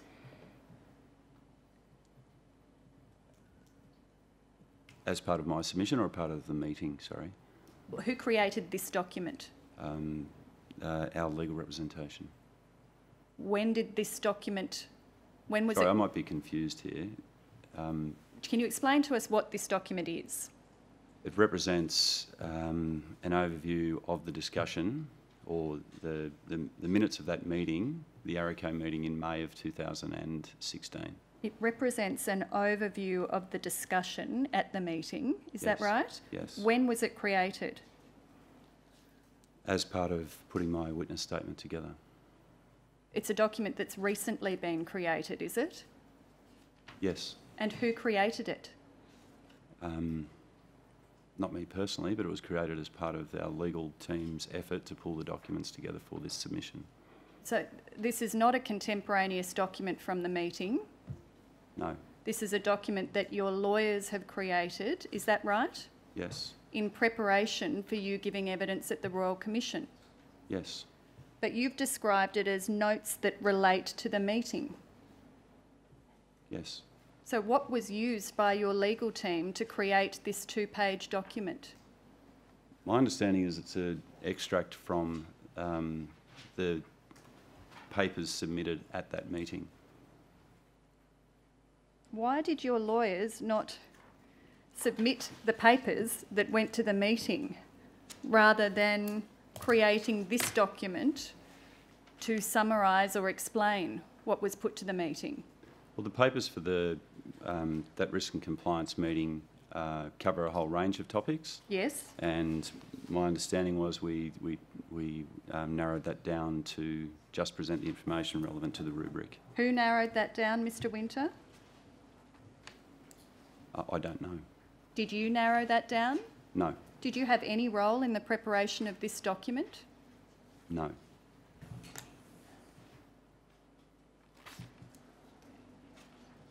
So just so that I understand, this is a document that your lawyers have created, which you've annexed to your statement and described as notes that relate to the meeting. Yes. But we now understand it's a document your lawyers created recently to summarise or explain the contents of the reports that were submitted to that meeting. It's a direct extract from the notes from that meeting. Direct extract from the papers submitted at that meeting. From which papers submitted at the meeting? The papers submitted at the ARICO, at the Allianz Risk and Compliance meeting. Now, the papers that were submitted at that meeting consisted of a number of different reports, didn't they? Yes. So which of the reports is this an extract from? I would say the documentation relating directly to that meeting. But do you agree with me that there were multiple reports submitted to that meeting? Yes. Are you able to tell me which report you think this is an extract from? Sorry, there's it would be a compliance risk report. A compliance risk report. And your understanding is that this is a direct extract from the contents of the compliance risk report created for the meeting on the 6th of May 2016? Yes. All right. Why not annex the compliance risk report? Because it didn't respond in full. Sorry, the full content of that report didn't respond to the rubric. I see. Was the website breach, or as it's termed in this document that's recently been created, the direct website breach, was that the only matter that was considered at the meeting on the 6th of May 2016? No. Now, if we look at the contents of this note, or this, I hesitate to refer to it as a note, Mr. Winter, this document, we see on the first page that the document refers to a multitude of errors on the website. Yes. it sets out some of the most significant errors. Yes. They include the statement about guaranteeing the quality of repairs on home insurance policies, Yes. which Allianz did not do, No. and the statement about providing legal liability cover for home buildings cover, which again Allianz did not do. No. And then the document records that there were approximately 120 further unique errors from minor to moderate. Yes. Where do we see those further 120 unique errors in the annexure to your statement? They're captured in the overall headline summary, so rather than have the same, the same error could appear on multiple web pages, so rather than list each web page, we've given the statement. But they're described as unique errors here. What do we understand that to mean? Well, unique to me would be one individual error. 120 individual errors, Yes. but you've chosen to describe them to the Commission in a different way, Yes. presenting a much smaller number of errors in your statement. It's the same core error, but rather than put it forward the same error, multiple times, we've given it to you in one summary. Sorry, I've given it to you as one item. But you didn't make clear, did you, that you were providing those as representative examples of much larger numbers of errors? To be clear, they're not representative examples of a large number of errors. They're the same, where it makes a misleading statement or a misrepresentation, that could be evident in the same way on a number of different landing pages. But where do we see in your statement or your annexure that those errors were present multiple times in multiple different parts of the website? You don't? And should we have, Mr. Winter? Yes. Back to the document in front of us at the moment, we see that underneath the reference to the 120 unique errors, there's a note of the decision about whether to report the matter to ASIC. Do you see that? Yes. And the notes record, the document records that the breach was not reportable to ASIC.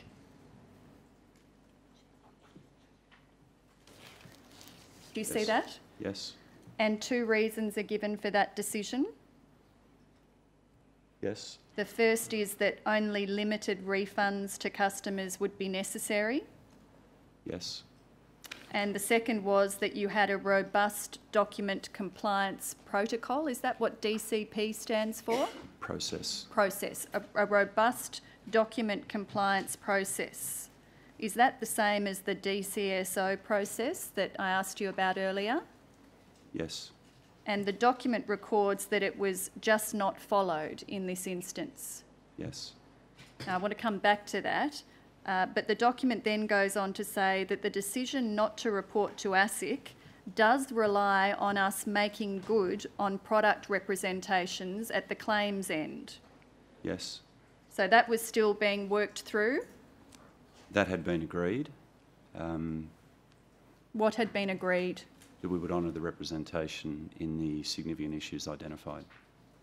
Well, where do we see that here in this document, Mr. Winter? What we see is, but does rely on us making good on product representations at the claims end, still being worked through with David's team.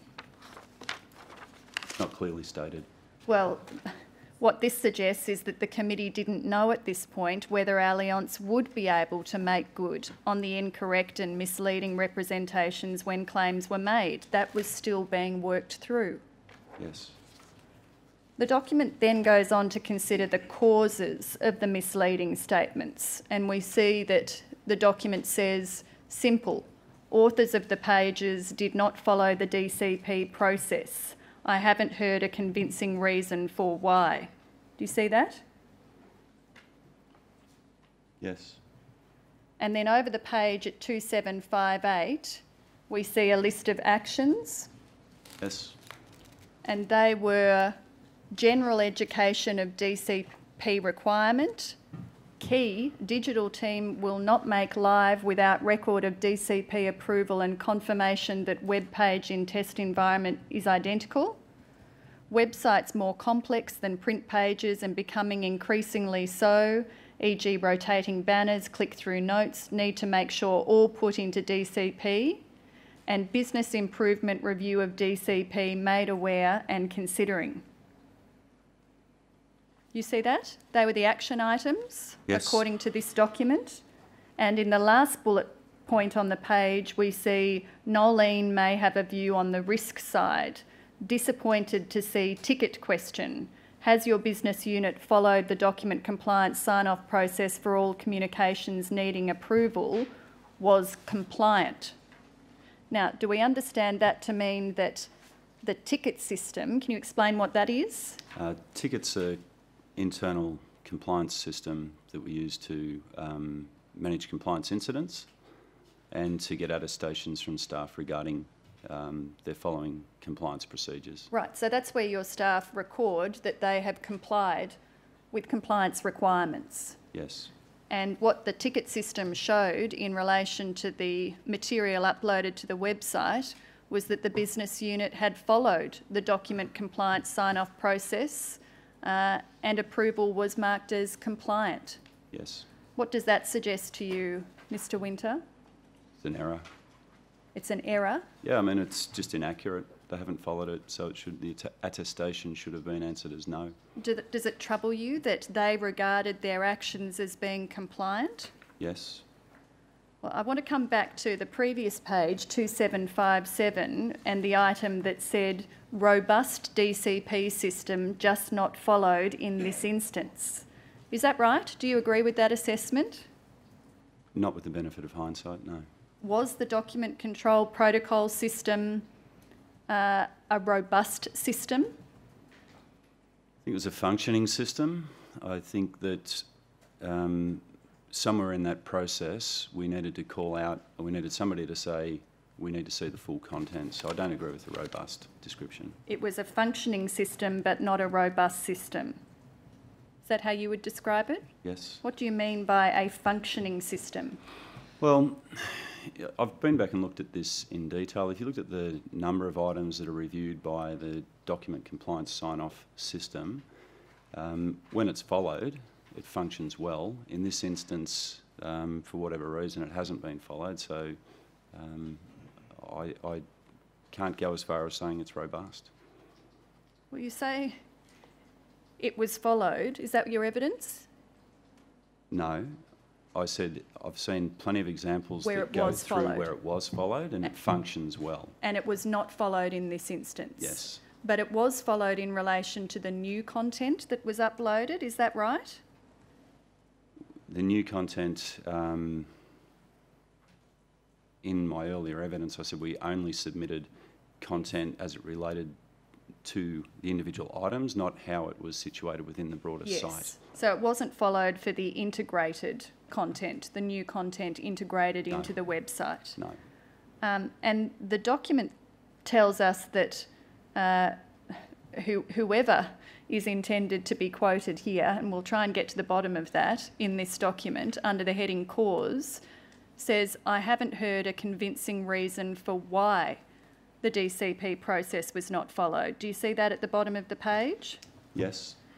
So it wasn't clear whether the process required only a review of the new content or a review of the new content when integrated into the further content, was it? No. And thus action items that include more education about the DCP requirement. Yes. So the committee took the view that there was a lack of knowledge or understanding of the DCSO process. Yes. And I want to suggest to you that what we see in terms of the characterisation of the errors, the cause of the errors and the actions to be taken in response to the errors indicates that there were clear problems known to the committee at the time of this meeting with the way the DCSO process was operating and being applied within Allianz. Yes. You accept that? Yes. Now, before we leave this document, I want to try and explore what document you say this is an extract from, we have located a report that went to this meeting, which I'll bring up, ALZ 0001 0112 0072. Now, this is the first page of a bundle of reports that appear to have gone to that meeting. I'll wait till it comes up and ask you if you've seen this before. Have you seen a bundle of reports that went to the meeting? Yes. And if we turn to 0087,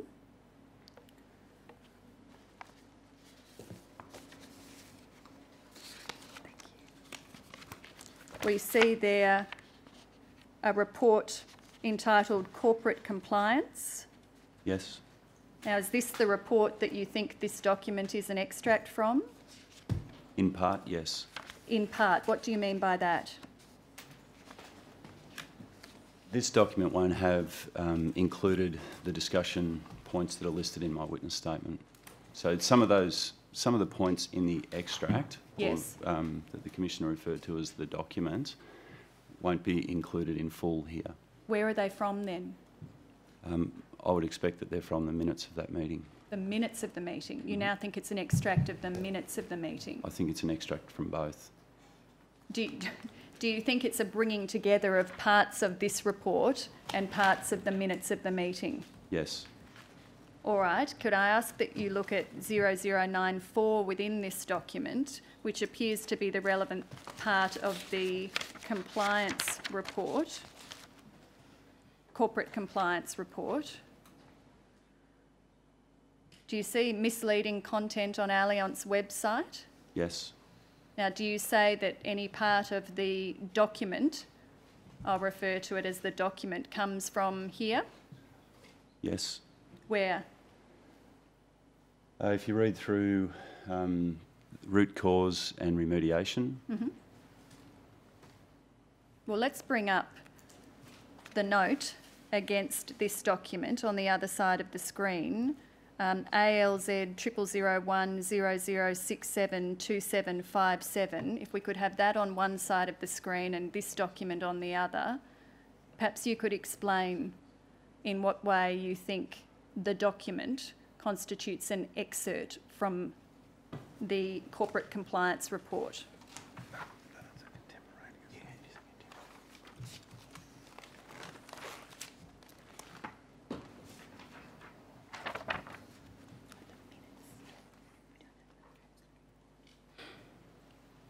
From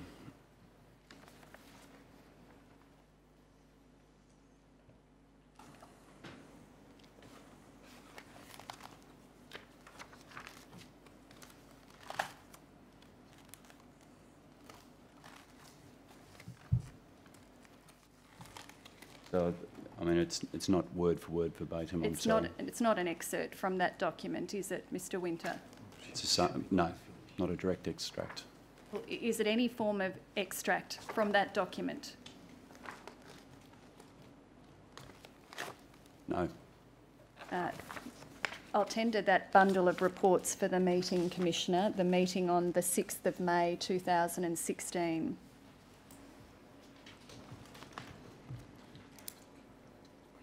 Bundle of reports, meeting of ARICO 6 May 15, ALZ 0001 0012 0072 becomes Exhibit 6.268. Have you seen the minutes for the meeting, Mr. Winter? I don't recall specifically. I would imagine I would have read the minutes post that meeting, yes. Mm-hmm. And what makes you think that the document on the left-hand side of the screen is an excerpt from the minutes?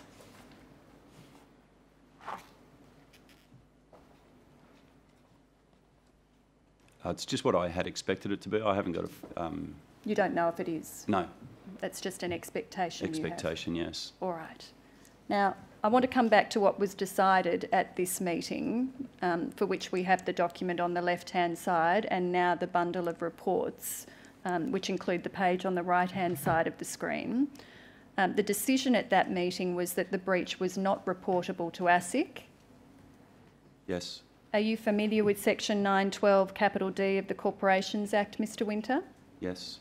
You know that it requires Australian financial services licensees to report significant breaches of the law to ASIC? Yes. And are you familiar with ASIC Regulatory Guide 78? Not off the top of my head, no. Do you know that there's a regulatory guide issued by ASIC that deals with breach reporting by AFS licensees? Yes. Are you familiar with that document? I would generally engage with our legal counsel and take advice on, nature of the law of that extent. I'll bring it up to assist you. It's RCD 0021 0001 0145.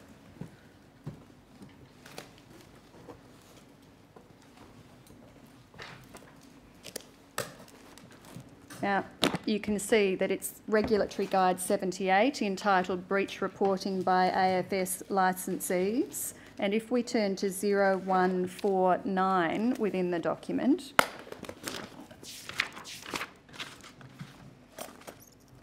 we see under the question, what breaches or likely breaches must you report? Do you see that? Yes.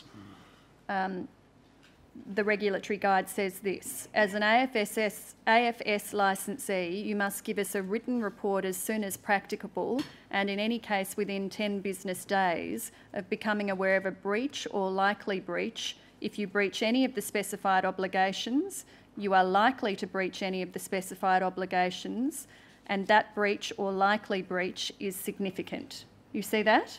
Yes. And then at 0151, we see a heading, what does significant breach mean? And underneath that, 3 paragraphs down, you must have regard to a number of factors listed in section 912D1B when deciding whether a breach or likely breach is significant. See table 2. And if we go to table 2 at 0152 and 0153, we see that table 2 picks up each of the requirements in the subparagraphs of section 912D1B. Do you see that? Yes. Are you familiar with these matters that need to be considered in determining whether a breach or likely breach is significant? Yes. You know that they include the number or frequency of similar previous breaches? Yes. The impact of the breach or likely breach on the ability to provide the financial services covered by the licence. Yes. The extent to which the breach or likely breach indicates that the licensee's arrangements to ensure compliance with those obligations is inadequate. Yes. And the actual or potential financial loss to clients arising from the breach or likely breach. Yes. I'll tender that. In fact, I'm sorry, that document has already been tendered in another module. It's Exhibit 1.6, Commissioner. Now, I want to go back to the document that you described initially as the notes relating to the meeting, ALZ 0001 0067 2757. And again, if we could have 2757 and 2758 on the screen, I want to ask you where in that document we see any discussion of the number or frequency of similar previous breaches, which you know Allianz was required to have regard to by section 912D1B1. Where do we see that discussed? It's not there. Was it discussed? Not that I recall. You don't Sorry, recall I don't it being recall. discussed? I don't recall. But there's no record of it being discussed? No. Where do we see any discussion of the impact of the breach on your ability to provide the financial services covered by the licence? It's not stated there. Was it discussed? I don't recall. On the second page here, we see a reference to disruption from a breach like this is material. Do you see that at the second dot point on the right-hand page?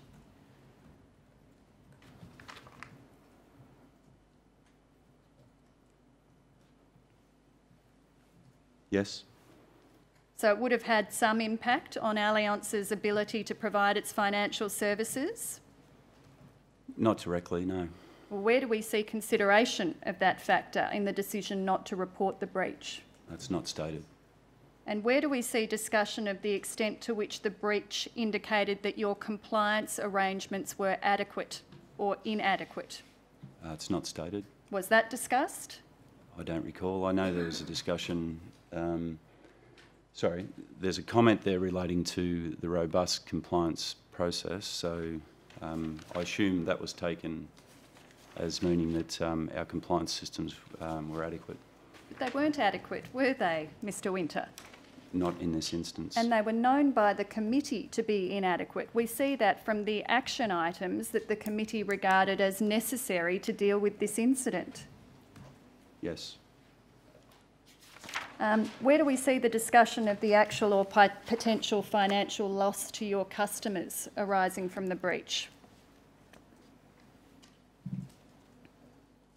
It's in the paper you referred to earlier as the ARICO meeting paper. Mm-hmm. What do we see from that document or that set of documents? The only financial impact that we identified at that time were refunds to certain customers relating to a representation for their eligibility for a discount. And it lists, I think, there was in the order of $3,000 of refunds that were made to customers. Mm-hmm.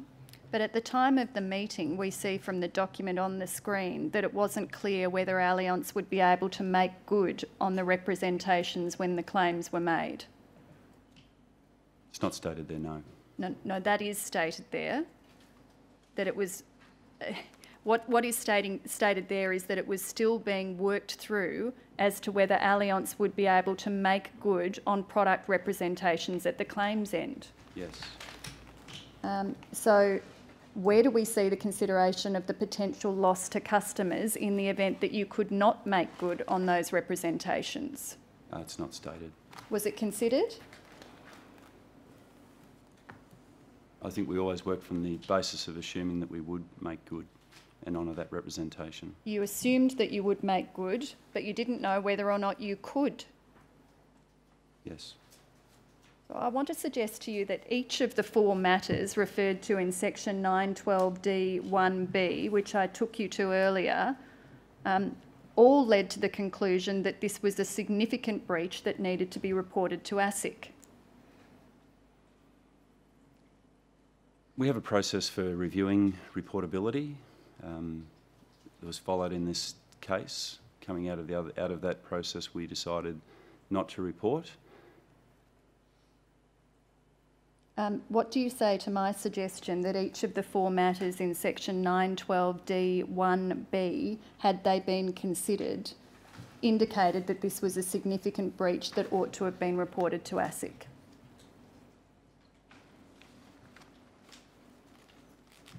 I don't think that's the case for the fourth point in terms of the significance for the dollar impact to customers. Yes. For the other three, I can see, I agree I agree that they could have been reported on that basis. This was the wrong decision, wasn't it, Mr Winter, not to report this to ASIC?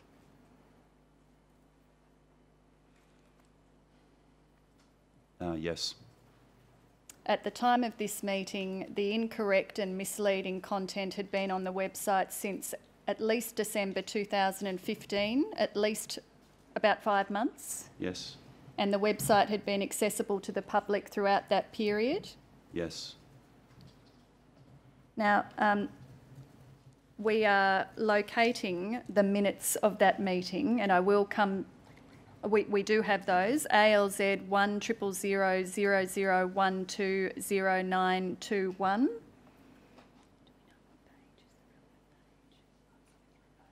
It's a 3-page document, so perhaps if we could bring the first and the second page onto the screen. 4 pages. We'll have the first and the second. The first and the second pages don't appear to deal with this matter. If we bring up, do you agree with that? Can you see any reference to this matter on the first or the second pages? No. let's bring up the third and the fourth pages of the minutes.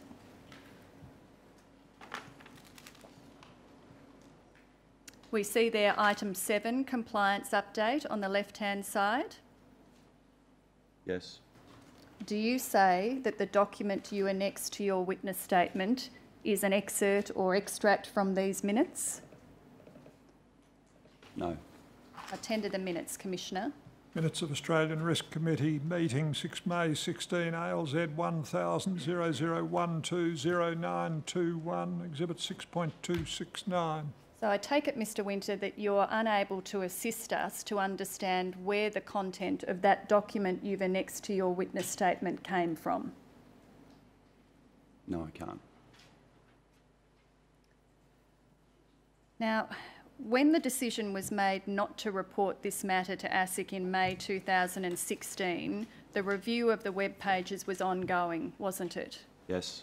And Allianz prioritised the review of the home insurance and car insurance pages over the pages that dealt with other types of insurance. Is that right? Yes. Why?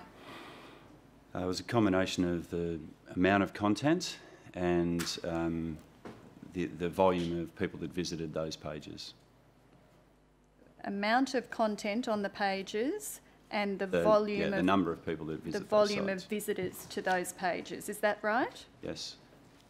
They were the matters that led to the prioritisation of home and car insurance over other types of insurance. Yes. I could ask that you look at ALZ 000101020127.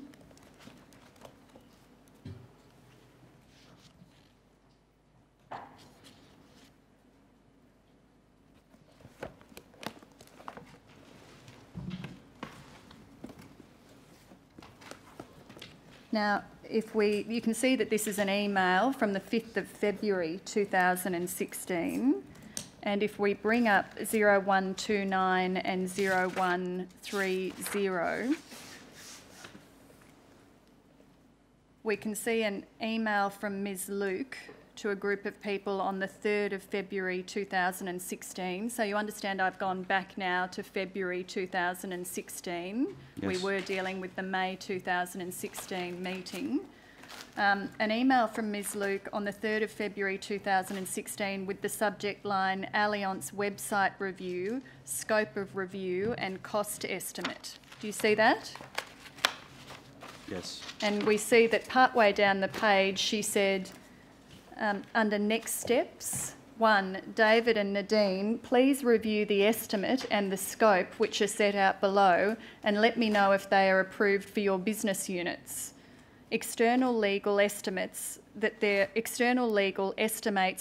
review can be substantially completed by 12 February 2016 if they have approval to start work this week, with the balance to follow in the week of 15 Feb.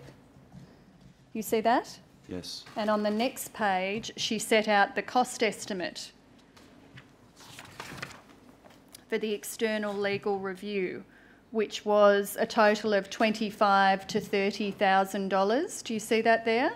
Yes. And of that, $13,500 to $15,000 was to review all of the personal insurance pages. Yes.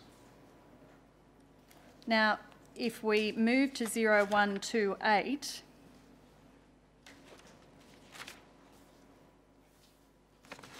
we see that a couple of days later, on the 5th of February, this is in the bottom half of the page, Ms Luke followed up on the cost approval for the external legal work. Do you see that? Yes. She appears to have been concerned that if approval wasn't given, there'd be further delays in removing the misleading content from the website. Yes. And above that, we see Mr Parsons, the General Manager of Direct, said the external costs are significant and therefore are currently sitting with Mick for approval. Now, is Mick you? Yes. And Mr Parsons went on, can you please confirm that you do not have the internal capacity to review our website? As based on the proposed costings, our preference would be internal review and utilising external when we are seeking clarification. Yes. And if we move to 0127, we see Ms Luke's response to that email. She set out a proposal if there wasn't approval of the costs for external legal review. Do you see that? Paragraph 1, due to lack of internal capacity at this current time and the need to meet other existing work commitments, from the week of 15 Feb, I will spend 2 days a week to review the website internally, starting with home and motor until the whole website review is complete. I will share some of the work with my colleague Fatima, so the direct and life teams can expect some queries from either myself or Fatima. In terms of priority, we will do home, motor, life, business in that order, noting that life have some serious issues, so we will do what we can to give it some priority as well. For travel, EHA and RSA, what are those? EHA is emergency home assistance and RSA is roadside assistance. For each of those, we will wait for Sarah to confirm who bears this cost, FI Financial institutions. or direct, before we review any further. Any external advice we obtain on these pages, we will share them with AGA Legal, that's AWP Legal, Yes. to ensure we are all on the same page. Now, Mr Winter, did you give approval for the costs for the external legal review? The external, I don't recall specifically, the external legal review never proceeded, so I would assume not. Well, it seems to have been sitting with you for approval. We saw that from 0128. Did you or did you not provide approval? No. And why not? I thought on these decisions are always a trade-off. I thought we would complete the review internally. You thought it was better to have your corporate solicitor work on this presentation a week around her other work until it was done? Yes. Was that the right decision? No. How much did the review ultimately cost? Do you know? I don't know. Do you know anything about how it compares to the $25,000 to $30,000 estimate if it had been done by the external lawyers in February? I think if you traced it right through to today, it would be substantially more. Now, I'll tender that email chain, Commissioner. Emails of 5 February 16 concerning Allianz website review, scope of review and cost estimates. ALZ 0001 0102 0127 Exhibit 2.270. Now, I want to suggest to you, Mr Winter, that your decision not to approve external lawyers to deal with this in February was reflective of a lack of prioritisation within Allianz of fixing this problem. Yes. You accept that? Yes. So the review instead was done internally and took about 10 months to complete. Yes. And the first stage of the review involved uploading all of the web pages to the DCSO system. Yes. That took until April 2016. Yes. And Ms Luke then reviewed those pages herself to identify issues. Yes. And by about mid-May 2016, she'd identified 28 issues in relation to the travel insurance content. Yes. And Allianz was ready to begin, you say, preparing a rectification plan for the travel insurance content. You recall that? Yes. At that time, when you were ready to begin preparing a rectification plan for the content, did you reconsider whether or not to report this to ASIC? No. Why not? I think by that stage, travel had, we'd made the decision around the products other than travel, and we just failed to actually stop and consider travel as a separate matter. Even though Ms Luke had identified 28 new issues in relation to the travel insurance content? Yes. Should you have considered whether to report it to ASIC? Yes. Should it have been reported to ASIC at that time? Yes. Now, before that rectification plan that you've mentioned for the travel insurance content could be prepared, Something happened at Allianz, didn't it? Someone noticed that not all of the travel insurance content had been uploaded to the DCSO system in the first place. Yes. So all of the content had to be reloaded Yes. and re-reviewed. Yes. So the process was extended by a number of months. Yes. And by the end of August 2016, Ms Luke expected to complete her review by the end of September 2016. You tell us that in your witness statement. Yes. So more than 8 months after the website went live, the review was still ongoing.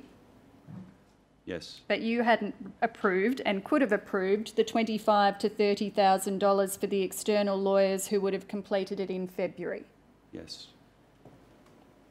Now, from at least May, if not earlier, Allianz knew that there were misleading and incorrect statements in the travel insurance content, didn't it? Yes. And it didn't take down the travel insurance pages on the website? No. Why not?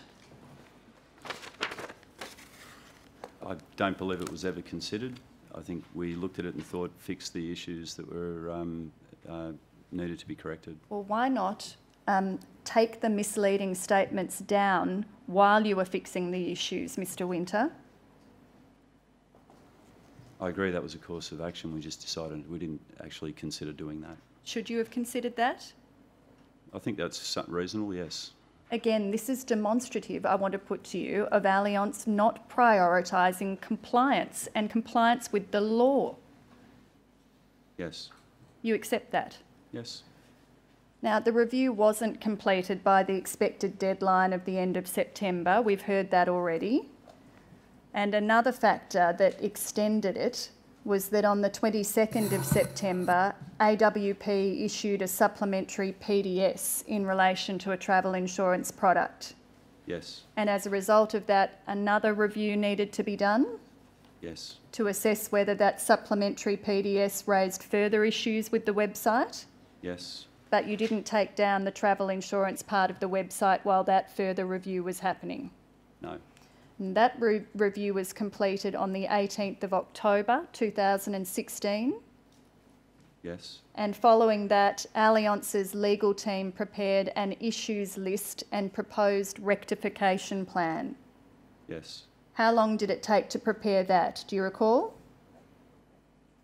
That was put to AWP in November of 2016. Okay, so between October and November to prepare that plan. Now, I want to take you to that document. It's Exhibit 12 to your witness statement, ALZ 0001 0067 0064.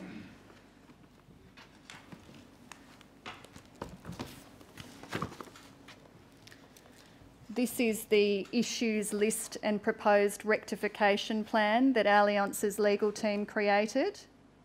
Yes. And it was provided to AWP in November 2016. Yes. And at the top, we see a few dot points setting out what Allianz wanted AWP to do with this document. Do you see that? Yes. Allianz wanted AWP to go through each item within the context of each web page and determine whether the statement is clearly inconsistent with the PDS and therefore have to honour, whether the statement is missing significant qualifications, but because of how it is presented, there is an arguable position that it is possible to rely on the PDS, and consider whether the statement is missing significant qualifications, but because of placement of any further explanation or reference to PDS or disclaimer, the disclaimers are ineffective, in which case AWP is to decide what the remediation needs to be. You see that?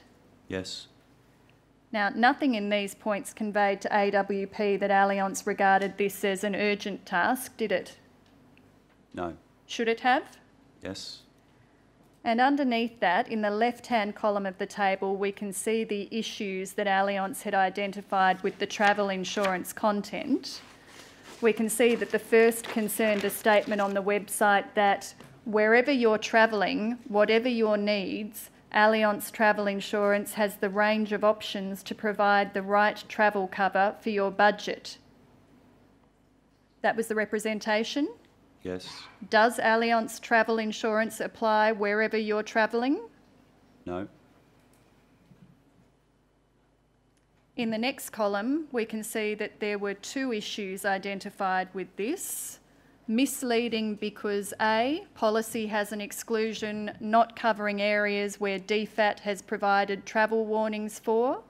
B, to state that the policy is right for your budget would imply the insured's personal circumstances are taken into account, personal advice. In reality, Allianz is unaware of the customer's budget. And in the 3rd column, under the heading breach, we see that this was described as a misleading or deceptive statement. Do you agree that it was misleading, Mr. Winter? Yes. Do you agree that it was deceptive? Yes. And the next item in the table was the statement, and we might need to blow this up a bit because the lettering is very small. Our basic travel insurance includes unlimited cover for overseas emergency medical assistance and medical or hospital expenses at a very reasonable price. Now, did that product include unlimited cover for overseas medical expenses? No. Under the policy, Allianz would pay only up to $1,000 for certain medical expenses, wouldn't it? Yes. And in the 3rd column, under the heading breach, we'll just need to pan back out, we see that this was also described as a misleading or deceptive statement. Do you agree that it was misleading Yes. and deceptive? Yes. And if we turn across to 0065, we see that some of the issues are highlighted in red. What did that mean? I take it to mean they were the most significant and of highest concern. Most significant and Of greatest concern. of greatest concern. Now, I don't want to go through the entirety of this document, but do you agree that by the time this lengthy issues list and rectification plan was completed on the 24th of November 2016, there could have been no doubt that there were numerous misleading and deceptive statements about travel insurance products on Allianz's website? Yes. So did Allianz move at this time to take down the travel insurance pages? No. Why not? Again, it wasn't even considered an option at that stage, I don't believe. Did Allianz move to report the matter to ASIC at this time?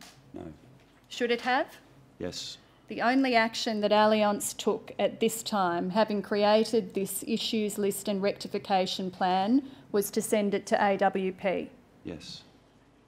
And you say in your statement that Allianz sent it to AWP for action. Do you Yes. recall you used that phrase? Yes.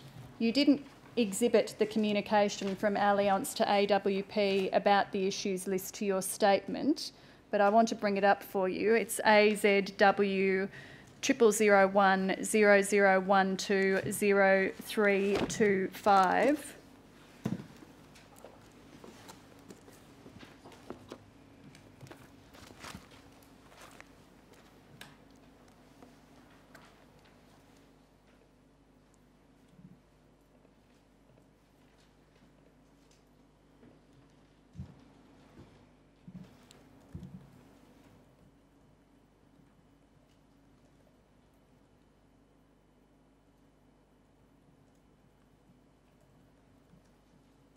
I'm sorry, we have that now. If we could also bring up 0326.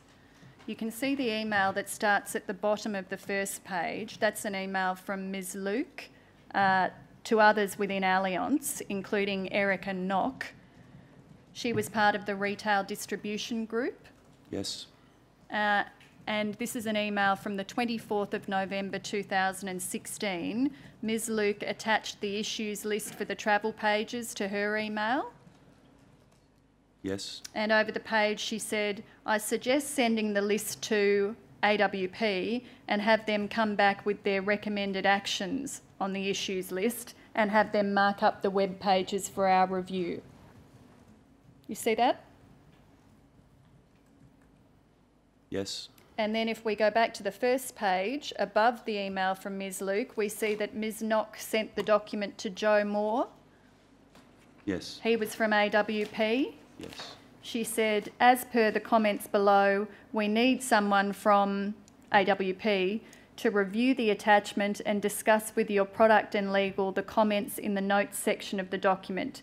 Then mark up the document with the actual action agreed to be taken, and we can then discuss. Yes. I'll tender that email. Emails between Allianz and AWP of November 16, ALW, AZW? AZW, 0001 0012 0325, Exhibit 2.271. So by this stage, November 2016, it had been almost a year since the new website had gone live and these issues had first started to be identified.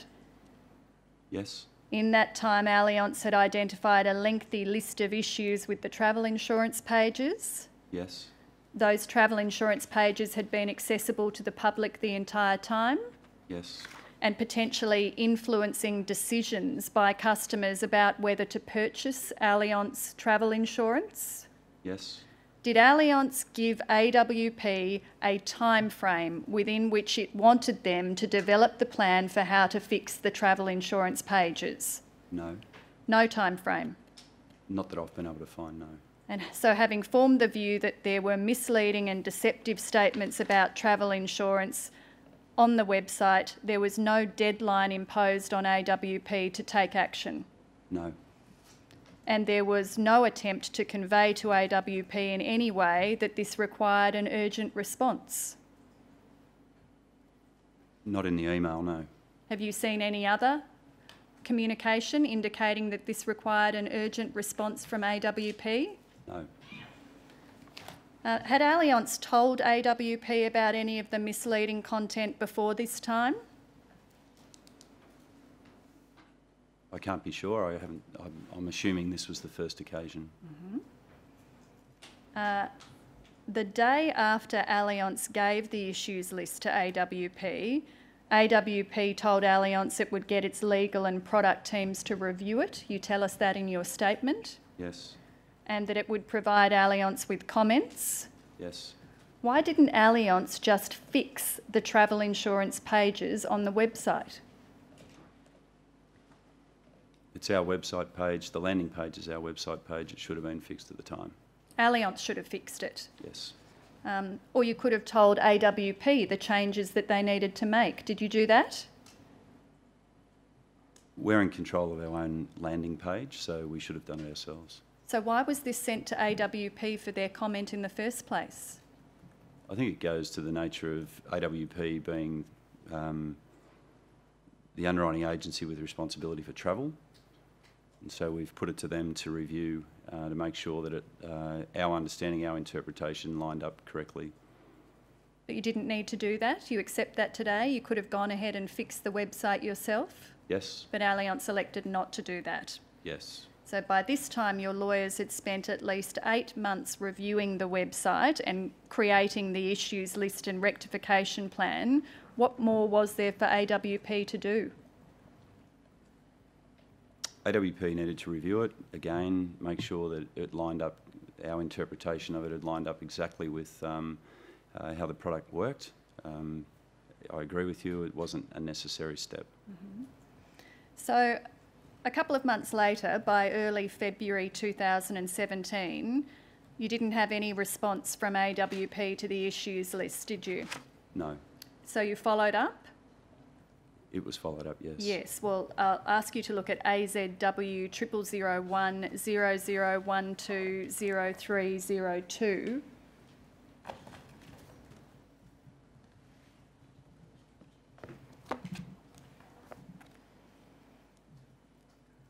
We see the email.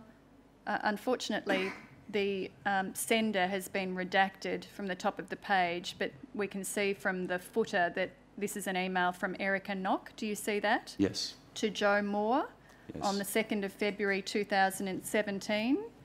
And Ms Knock said, "Hi Joe, following up on the below email trail, and apologies if you have replied already and it has been lost in my inbox. If you can confirm your legal team's position on these items, we would like to resolve this compliance incident as soon as possible.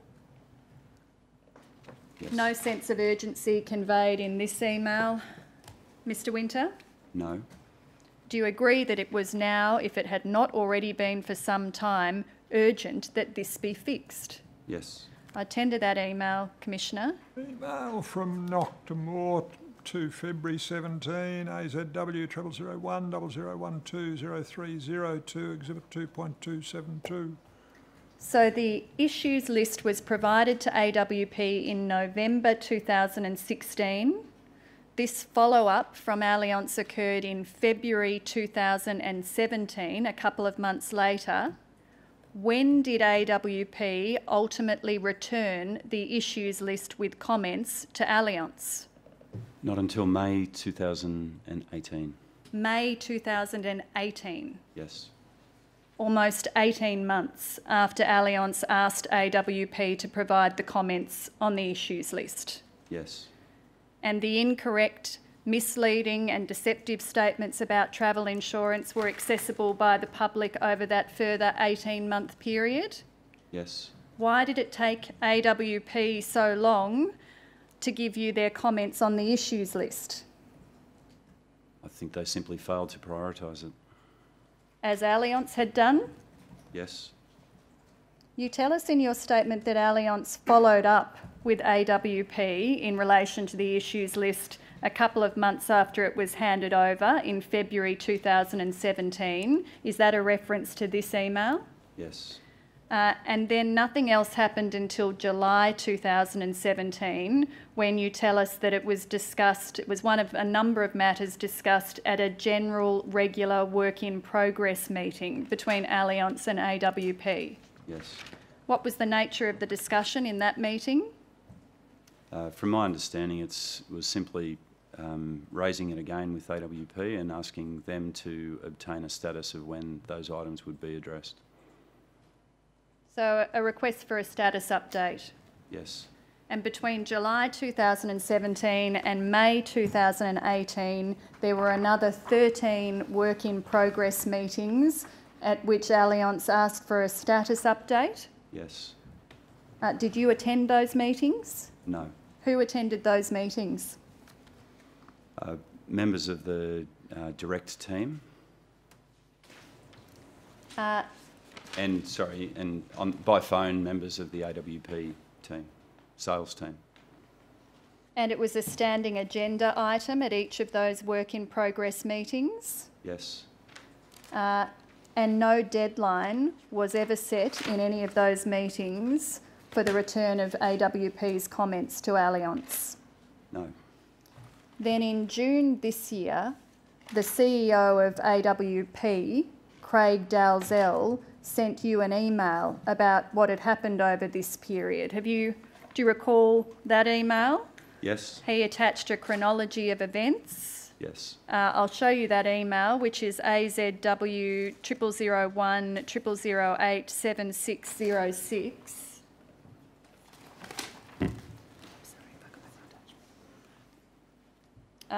It is, I'm going to the chronology, which is an attachment to the email. Would it assist you if I showed you the email as well? I'm familiar with it. You're familiar with the email. So this is the chronology that Mr. Dalzell, the CEO of AWP, sent to you on the 7th of June this year. Yes.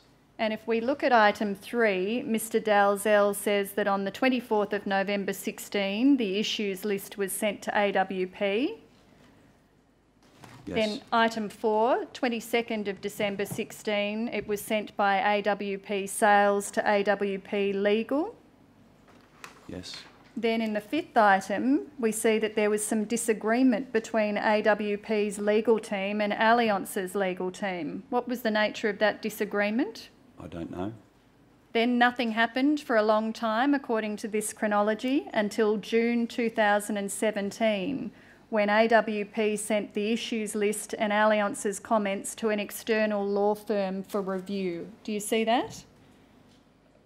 Yes. So Allianz had spent 8 months reviewing the website. and AWP and its legal team had had a further 6 months to review it, and then they asked another law firm to review it as well. Yes. And we see from item 7 that in February this year that law firm completed its review. Do you see that in item 7? Yes. And then AWP's legal team had to review their feedback. You see that in item 7? Yes. And in March 2018, AWP finally produced a version of the website showing the changes that were needed. We see that from item 8. Yes. You tell us in your statement that that was given to Allianz in May this year. Yes. And a member of Allianz's legal team then realised that the incorrect and misleading content that had been detected in 2015 had never been removed from the website. Yes. And he escalated the matter. Yes. But you told us that the issues list had been a topic of discussion at 14 meetings between July 2017 and May 2018. Yes. So someone at Allianz who had attended those meetings knew that the content had never been removed from the website. Yes. Why didn't the matter get escalated within Allianz before then? I think it shows or demonstrates a poor understanding of our responsibilities in the AWP relationship. What were the responsibilities of Allianz in the AWP relationship? Well, it's our product, our licence, we're fully responsible. And if we go back to the chronology, we see at point 14 that Mr Dalzell said, throughout the period from November 2016 until recent escalation, it is our understanding that this matter was never singled out as an urgent priority action item in the Allianz Direct and AWP fortnightly work in progress meetings. And as noted in the ongoing Allianz Direct AWP work in progress document. In the regular meetings which occurred between AWP and Allianz, other matters were discussed and prioritised over this item. Is that a fair assessment of what occurred, Mr Winter? I don't believe so, no. How would you characterise what occurred? While it might not be stated explicitly in the documents, I think any time that there's an items list that identifies things that are misleading and deceptive and significant, it should be apparent to anyone involved that they need to be fixed with urgency. So you think that AWP should have worked out that this was urgent? Yes. Despite you needing to convey that to them? Yes. Despite any need for you to convey that to them, they should have worked it out themselves. Yes. But you hadn't treated this as an urgent matter, had you? No. Right, I need to tender the chronology, but before I do that, Commissioner, I need to tender an earlier document. I need to tender, I'm sorry, for completeness, the email to which the chronology which is attached. The email is AZW 0001 0008 7604. And the email is dated 7 June 2018. Email of 7 June 18, AZW 0001 0008 7604, and its attached chronology, AZW 0001 0008 7606, together will become Exhibit 2.273. Thank you, Commissioner. Now, Mr Winter, before we move on, I want to put some propositions to you. Allianz identified in December 2015 that there was incorrect and misleading content on the travel insurance pages of its website, as well as other parts of the website. Yes. And in the period between December 2015 and May 2018, Allianz and AWP undertook a series of reviews that either identified additional misleading content or confirmed the results of the previous reviews. Yes. And over that whole period of approximately 2.5 years, the incorrect, misleading and deceptive content was accessible to the public on your website. Yes. And not only did Allianz not take the offending parts of the website down, your evidence is that Allianz didn't consider taking those parts of the website down. Not during that period.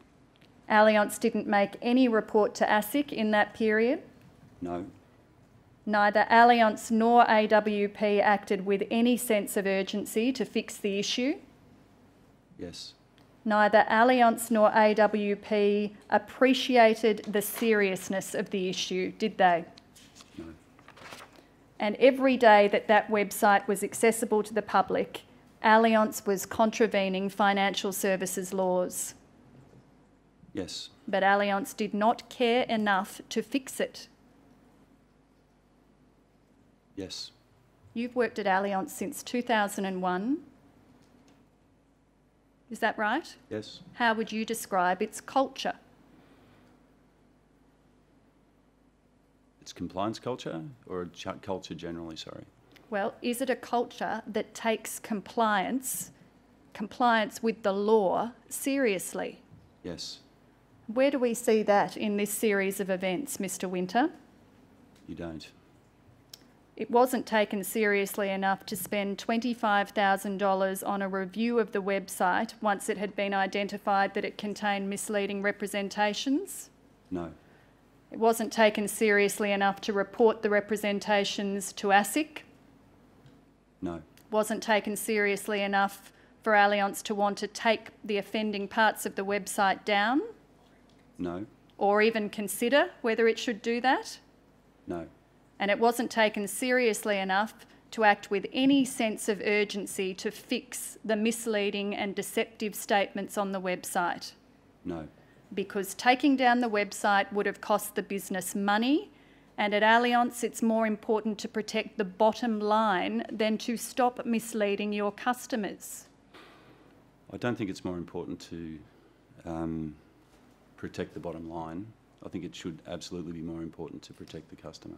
Well, I want to put to you that the sequence of events that I've taken you to demonstrate that it was more important at Allianz to protect the bottom line than to stop misleading your customers. Yes. Do you accept that? In this instance, yes. Now, given the time that had passed between November 2016, when the issues list was given to AWP, and May 2018, when it was discovered that nothing had been done, Allianz decided to engage an external law firm to do yet another review of the travel insurance web pages and the purchase paths. Is that right? Yes. And based on that review, you've set out in your statement a table of 39 statements from the travel insurance web pages that you consider may have been incorrect or misleading. Yes.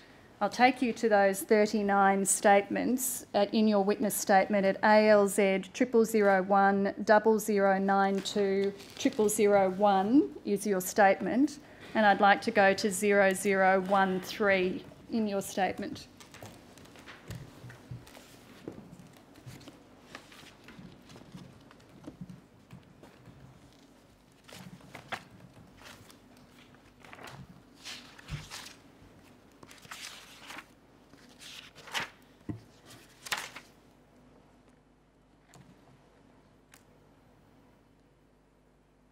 Now 0013 is the first page of a table setting out the 39 statements.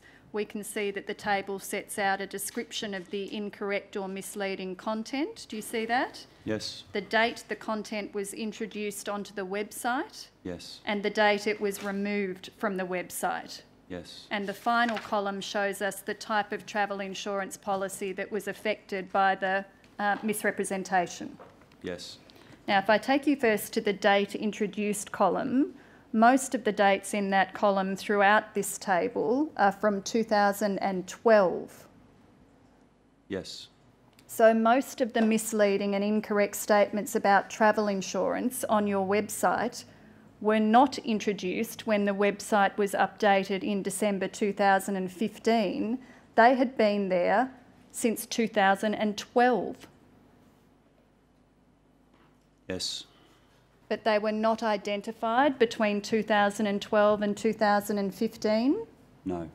And when they were identified in 2015, we've seen that Nothing was done to fix them until 2018. Yes. And some of those incorrect or misleading statements therefore remained on Allianz's website for almost 6 years. Yes. Do you have any observations to make about that, Mr. Winter? Yeah, I think what it illustrates is we haven't had a process of regular ongoing review of website content, so there's some failings in the document compliance and monitoring process and the supervision of agents that we're actually addressing at the moment. I want to take you to just a few examples of the misleading content. I'll ask you to look at item 3 in the table. We see that for 3 different policies, since July 2012, the benefits table said that overseas medical assistance was unlimited. But it wasn't, was it? No. A sublimit applied? 2 sublimits applied. One was $15,000 for funeral cover and the other was $1,000 for emergency dental. Yes, and we see that item 3 relates to funeral cover and item 9 relates to the sublimit for emergency dental cover. Yes. So it was wrong to tell customers that overseas medical assistance was unlimited. Yes. Does Allianz know how many people had their claims denied on the basis of those sublimits?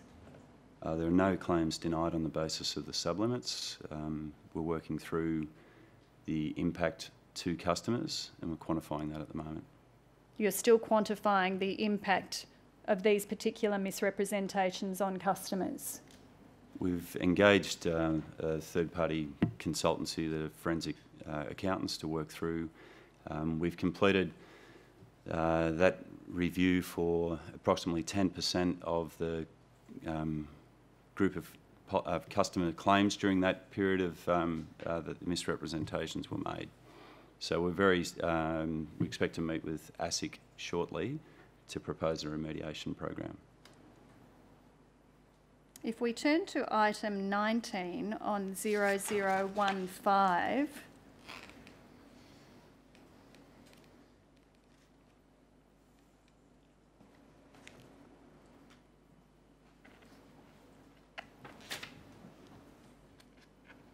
we see that since July 2012, the web page for the comprehensive travel insurance policy used the phrase, "wherever you're travelling, whatever your needs." Did the policy listed here, the comprehensive plan, apply wherever a customer travelled? No. There was an exclusion, as we saw from the issues list, for areas for which DFAT had issued travel warnings? Yes. Does Allianz know how many people had claims denied on the basis of that exclusion? No.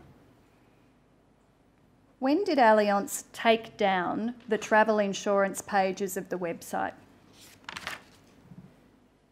On the 6th of June 2018. The 6th of June this year. Yeah, I think that's the correct date, yes. It's the date that you give in your witness statement, yes. Mr. Winter. You say in your statement that after the realisation in May this year that the incorrect and misleading content was still on the website, Allianz also identified that a similar issue could affect the purchase paths and not just the website. Yes. So Allianz disabled its purchase path as well? Yes. And that happened on the 12th of June this year? Yes. Now, you tell us in your statement that during the period when the incorrect or misleading statements were on the website, AWP sold more than 600,000 Allianz travel insurance policies online and through its call centre. Yes. Is that figure correct? Yes. Now, I want to come back to that figure, Mr. Winter. You don't know how many were sold via the website and how many were sold via telephone? No. You tell us in your statement that 22,450 claims have been made under those policies? Yes. Is that figure correct? Yes. Do you know how many of the people who bought travel insurance or made a claim under their travel insurance during that period were affected by the incorrect, misleading or deceptive representations? No. Do you know how long it's going to take Allianz to figure that out? As I said, we're very close to meeting with ASIC to propose the remediation program. That's subject to ASIC's approval. We would then, the way we're setting it up is so that we can actually issue refunds or cheques, additional claims payments to customers without the customer needing to take any action. So I think once we have ASIC approval, we'll move quite quickly. Has Allianz contacted its customers to tell them about this? Not yet, no. Why not? Well, we need to actually identify who's been affected before we would contact them. Well, when do you plan to let customers know that any of this occurred? Following approval from ASIC in relation to the remediation program. You don't know when that will be? I expect it's going to happen very shortly, but I couldn't give you an exact date. The travel insurance section of the Allianz website is now back up. Yes. And have you removed all the incorrect, misleading and deceptive statements from the website? The only information that appears on the website relates to how to make a claim. All the other content is yet to be put back live. I see. And the purchase path is operational again as well? Yes. Have the incorrect and misleading and deceptive statements been fixed in the purchase path? Yes. And whose responsibility was it to oversee that project?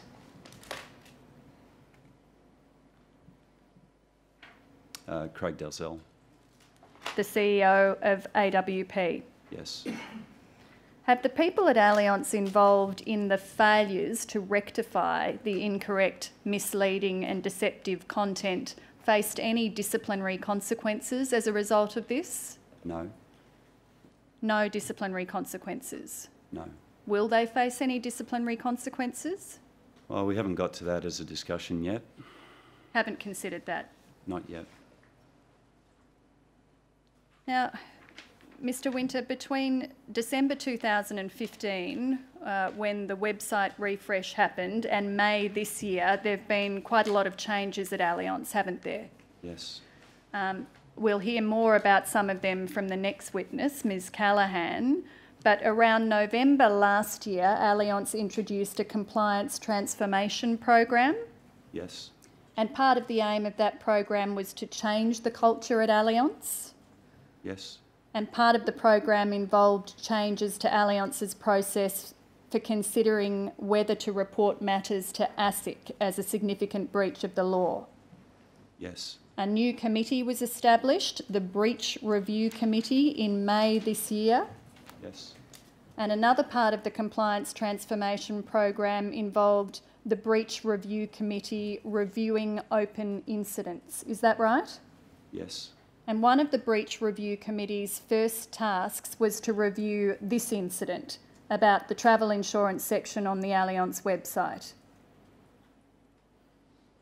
No, I don't think that's correct. I think the Breach Review Committee, one of its first tasks was to review the integrated path matter that we've recently reported to ASIC. Well, what happened on the 21st of May this year in the meeting of the Breach Review Committee that was held on that date? My apology, I've confused. Yes, in answer to your question, yes. So the Breach Review Committee was established in May, and on the 21st of May, it considered the events that I've taken you to. Is that right? Yes. You attended the meeting? Yes. And at that meeting, the committee decided to report the matter to ASIC. Yes. And on the 4th of June this year, Allianz notified ASIC. Yes. And could I take you to the notification? It's Exhibit 17 to your witness statement, ALZ 0001 0067 0010.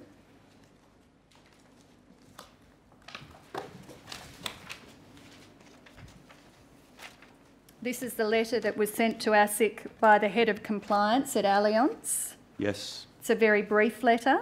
Yes. And in it, the Head of Compliance said, Allianz has identified potentially misleading and deceptive content with respect to the travel insurance section of the Allianz website. Yes. And she went on to say in the final paragraph, we are currently investigating this matter and seeking confirmation of certain information from the relevant business unit. We will provide further detail as soon as we are able to. Now, Allianz sent another letter to ASIC about a week later, on the 12th of June this year. Yes. You've exhibited that letter to your statement as Exhibit 18, ALZ 0001 0067 0059.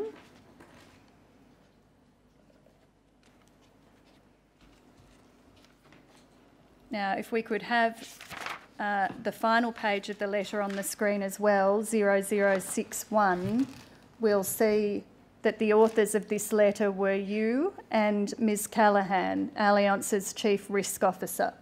Yes.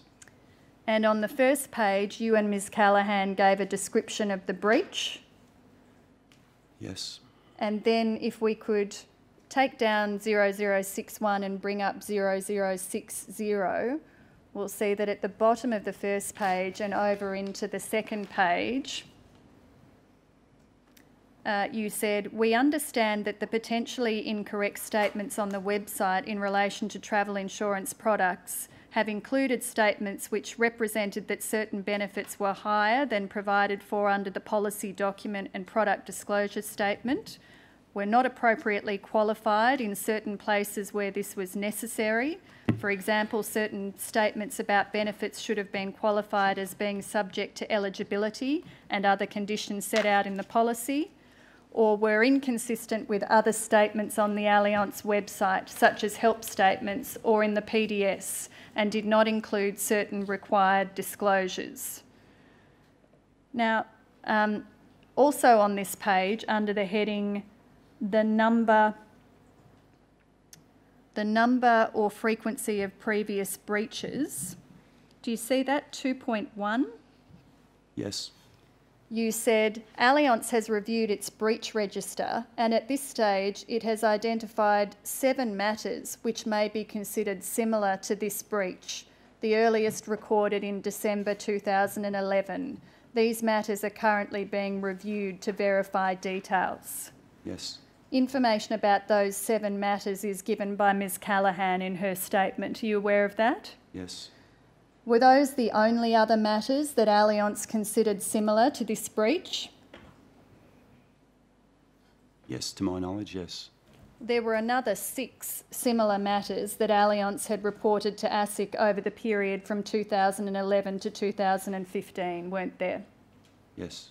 So there were the 7 matters referred to in this letter, but you didn't refer to an additional 6 that had been reported to ASIC over that period. Do you agree?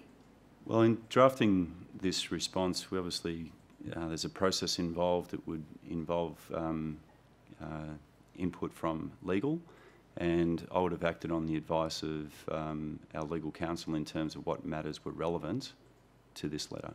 Do you agree that there were 6 other similar matters that had been reported to ASIC which you did not mention in this letter? I can't be certain. Do you recall 46 other similar matters that had not been reported to ASIC also being drawn to your attention in a memo that went to the 21 May Breach Review Committee meeting? Yes. Perhaps if we could bring up ALZ 0001 0071 9029.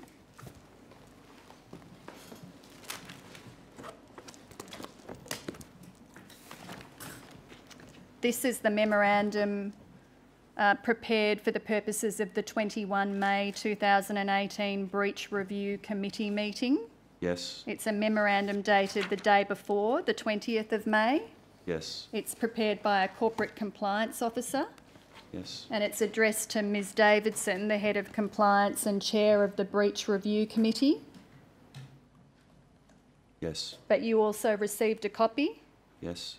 And it was prepared for the purpose of the meeting on the 21st of May. Do you agree? Yes. Which was convened to consider whether this was a serious breach to be reported to ASIC. Yes. And if we turn to 9031,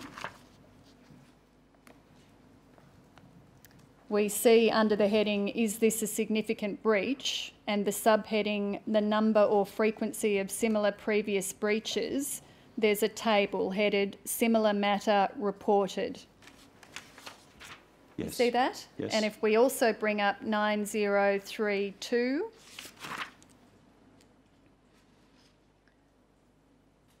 and 9033, we'll see that there's 6 reported matters referred to in that table. Do you see that? Yes. Which were regarded as similar matters that had been reported to ASIC. Yes.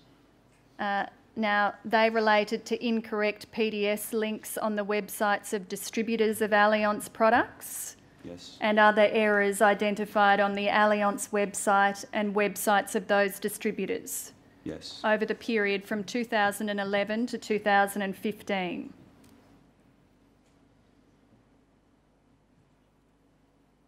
Yes. yes. Yes, the 15's the latest date, yes. And with the exception of the 4th matter in the table, which is the one relating to one cover, do you see that on the left-hand side? Yes. None of the incidents were referred to in the letter to ASIC on the 12th of June. No. Should they have been? Yes. And then on the right-hand side, under similar matters not reported, we see from the 20th of November 2012 to the 26th of March 2018, there have been 46 website-related incidents raised in ticket, which either may not have been assessed for reportability or have been assessed and deemed not reportable. So 46 other similar incidents raised in your internal compliance system. Yes. Do you think it's important for Allianz to be honest and transparent in its dealings with the regulator, Mr. Winter? Yes. Do you think it's important for ASIC to know about the number of previous similar incidents when Allianz reports a significant breach? Yes. So why didn't you and Ms Callaghan provide ASIC with information about all these other similar website-related incidents?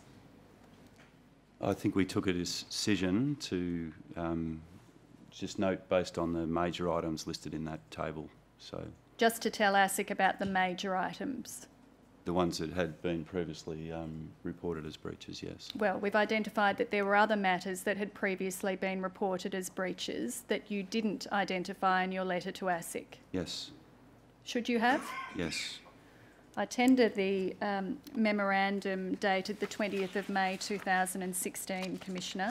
Memorandum for Breach Review Committee Incident Breach Website Breach 20 May 18 ALZ 0001 0071 9029 Exhibit 2.274. Now, if we go back to the letter dated the 12th of June that you sent to ASIC, ALZ 0001 0067 0059,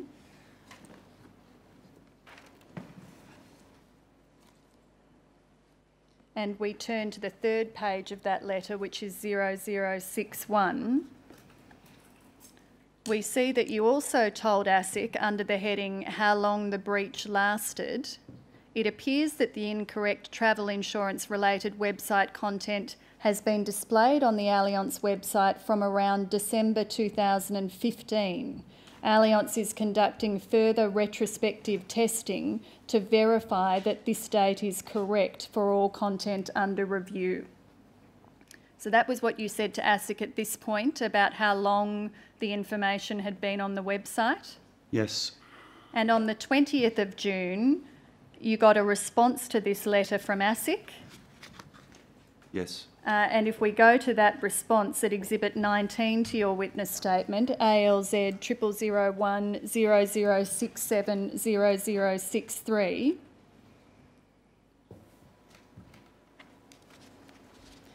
we see that ASIC asked Allianz to provide more information about its investigations into the matter by the 20th of July this year. Yes. Now, Allianz sent a response to that letter. Yes. Before I come to that response, I want to take you to some other documents that show what was happening at Allianz in June and July. You told us earlier that Allianz engaged an external law firm to review all of the website content. Yes. That law firm was Allianz. Yes. And you told us that Allianz disabled the travel insurance pages of the website on the 6th of June and the purchase path on the 12th of June. Yes. Was that the result of a recommendation by Allianz? No. Why was that? Why did you do those things on those 2 dates? The pulling the website down, I made that decision based on the length of time and our failure to act. You made that decision, Mr. Winter, Yes. based on the length of time and the failure to act? Yes. Now, there were a number of meetings between Allianz, AWP and Allianz to discuss the issues about the website, weren't there? Yes.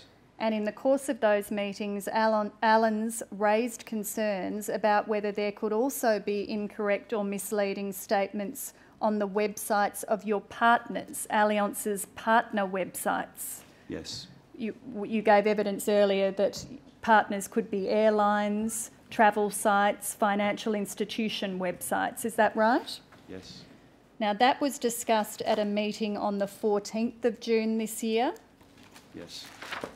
We've got the minutes of that meeting. If we go to ALZ 0001 0101 0028,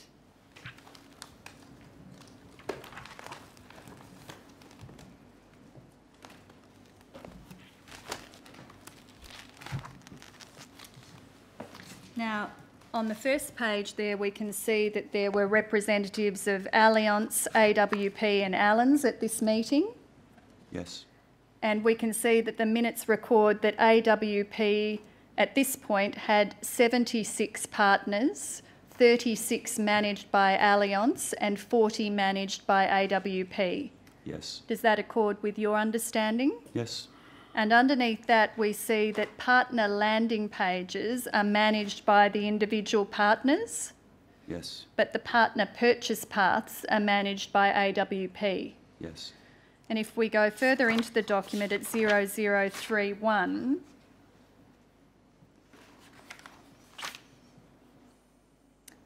we can see the minutes for 2 agenda items, the first being discuss and agree quick fix for purchase path and discuss what is required to be actioned for partners. Yes. Do you see that? You see in the main column the reference to discuss the need to determine the necessary wording changes that are required to get the purchase path back online as quickly as possible. Yes. So now that the purchase path was offline, it was important to fix things quickly. Yes. Because every day that the purchase path was offline, Allianz and AWP lost money. Yes. So where was that sense of urgency when the purchase path was still online? It wasn't there.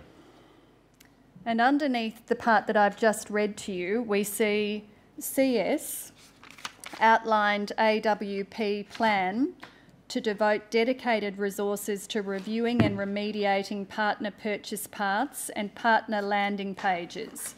Partner landing pages may or may not contain misleading and deceptive content, as this content is produced by each individual partner. Identified issues on the purchase path are likely to appear across most, if not all, partner purchase paths, as the content is supplied by AWP. AWP will be guided by Alan's review of Allianz Direct when reviewing partner content. The AWP review of partner purchase paths and landing pages will be distributed to RV and LD, who will provide to Allianz. KH stated that the notification letter of the breach was confined to the issues concerning the content on the Allianz website. The notification did not deal with any other websites or pages which have the similar content that needs rectification. It will be necessary to update ASIC on this matter when the facts are ascertained. KH stated that ASIC will ask when Allianz knew about other websites being affected and what steps it took when Allianz to limit consumer harm. There was discussion about the need to advise Allianz partners that there is potentially misleading content, how long it is going to take to fix it, and what to do in the meantime.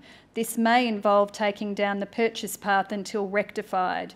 It was agreed to determine the scope of changes on Friday, how long it will take, and how many sites are affected.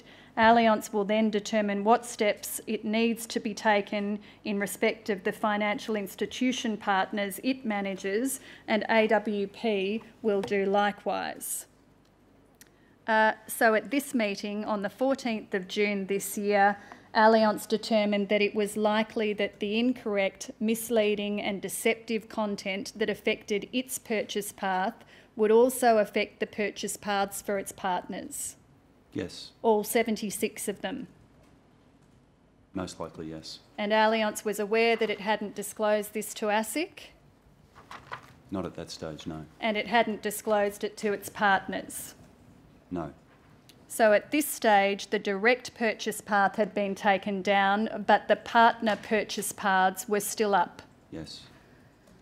Now, I'll tender those minutes, Commissioner. Minutes of meeting concerning travel insurance.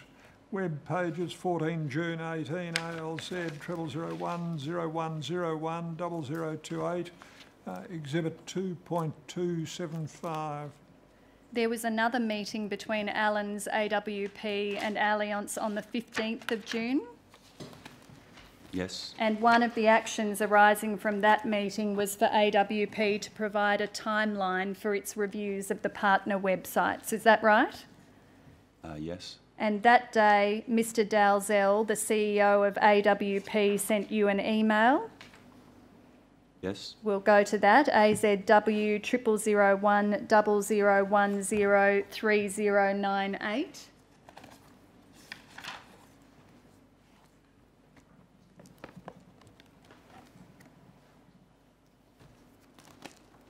All right, can you give me the number again? AZW 0001 0010 3098. Yeah.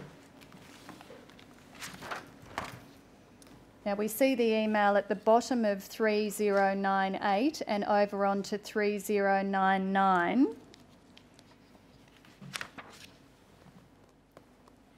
And in the final paragraph of that email, Mr. Dalzell said to you, "My team will provide a work plan next Monday, now they have all the changes required, covering both the Allianz website and all other sites in production.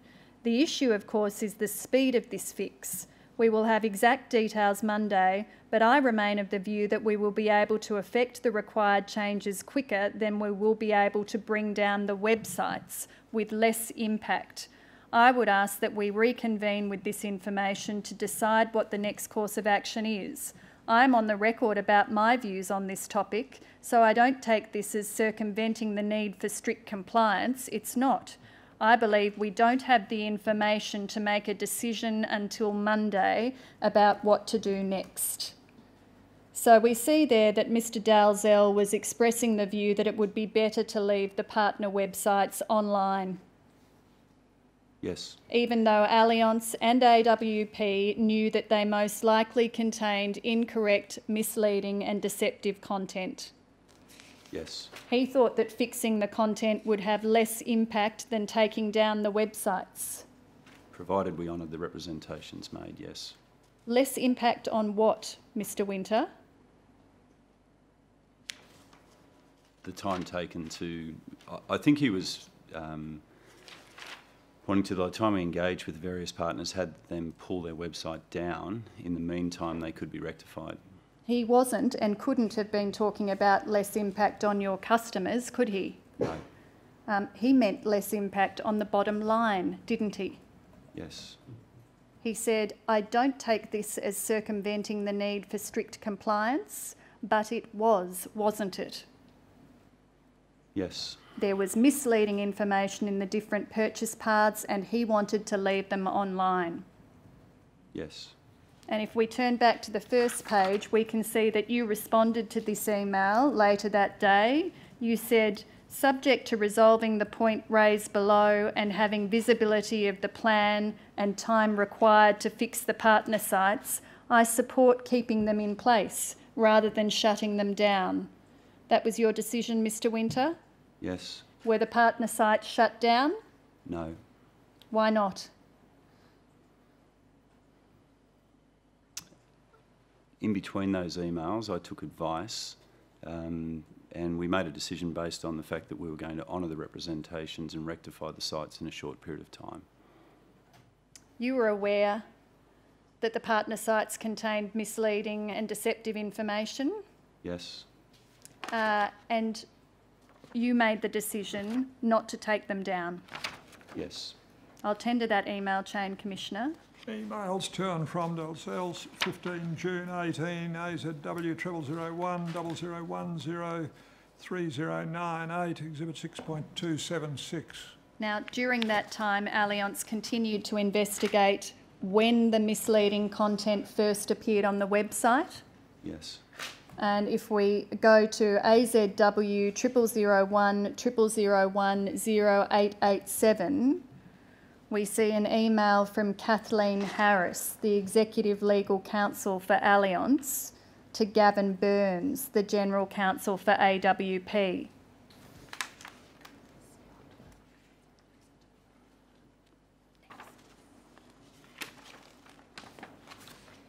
You see that email, Mr. Winter? Yes. And now in the second main paragraph of the email, Ms. Harris said, "Richard tells me that the following information is outstanding as at today."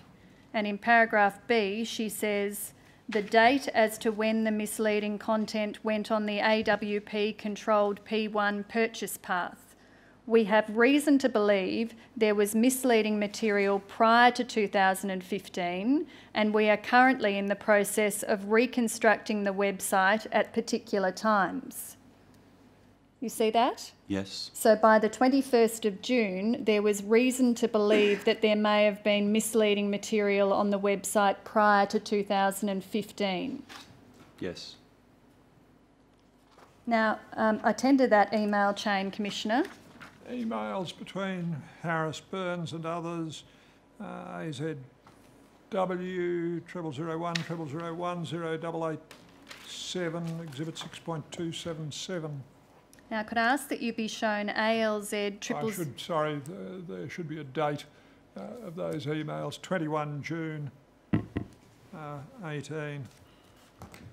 Could I ask that you be shown ALZ 0001 0082 5704?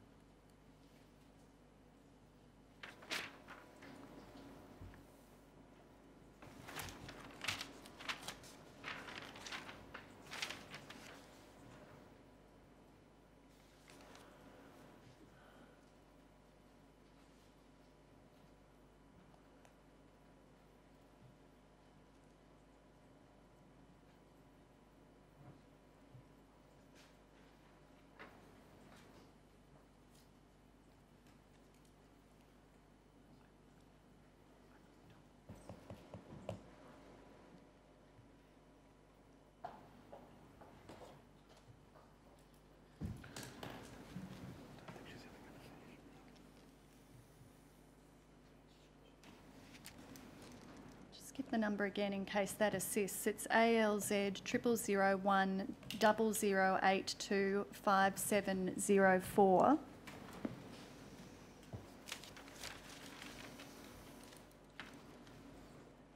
This is a document provided by Allianz under a notice to produce issued by the Commission, provided to the Commission today.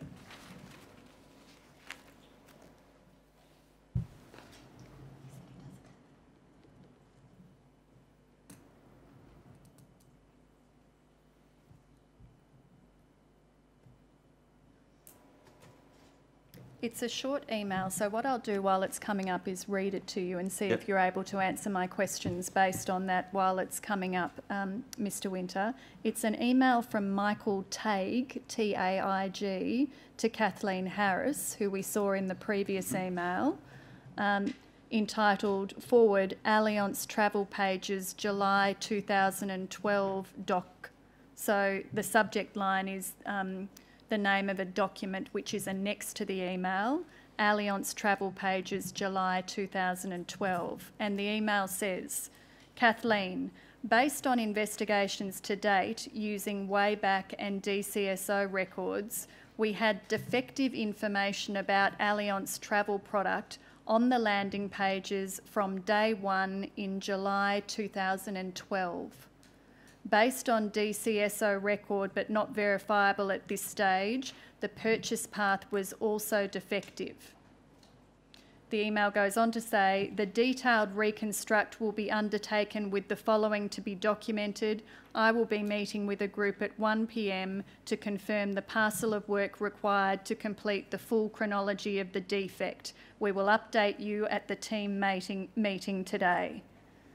Now, Mr Tague was an Executive General Manager at Allianz. He was until the end of last year, and he's come back to assist with the Royal Commission preparation. I see. So his email records that on the 21st of June, which is the same date as the previous email I took you to, on the 21st of June, Allianz knew that the defective information about the travel insurance products had been on the landing pages from day one in July 2012. Do you understand that? I do, yes. Have you seen that email before? No, I haven't. But do you accept that Allianz knew from the 21st of June this year that the defective travel insurance information had been online since July 2012? Yes. Now, I will tender that document when we're able to bring it up, Commissioner. Well, the email tagged to Harris entitled Forward, Allianz Travel Pages, July 2012, doc, ALZ 0001 0082 5704, which now appears. Thank you. I'll just give you a becomes moment. Exhibit 6.278. I'll just give you a moment to read through that email. Mr Winter.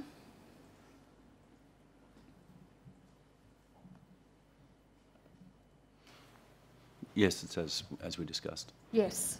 Now, we mentioned earlier that the deadline that ASIC gave Allianz to respond to its request for more information was the 20th of July. You recall that? Yes. Now, in the lead up to that deadline, which is after this email on the screen, there was another meeting between Allianz, AWP and Allianz. Yes. And if we go to AZW 0001 0001 1234, we see the minutes for that meeting.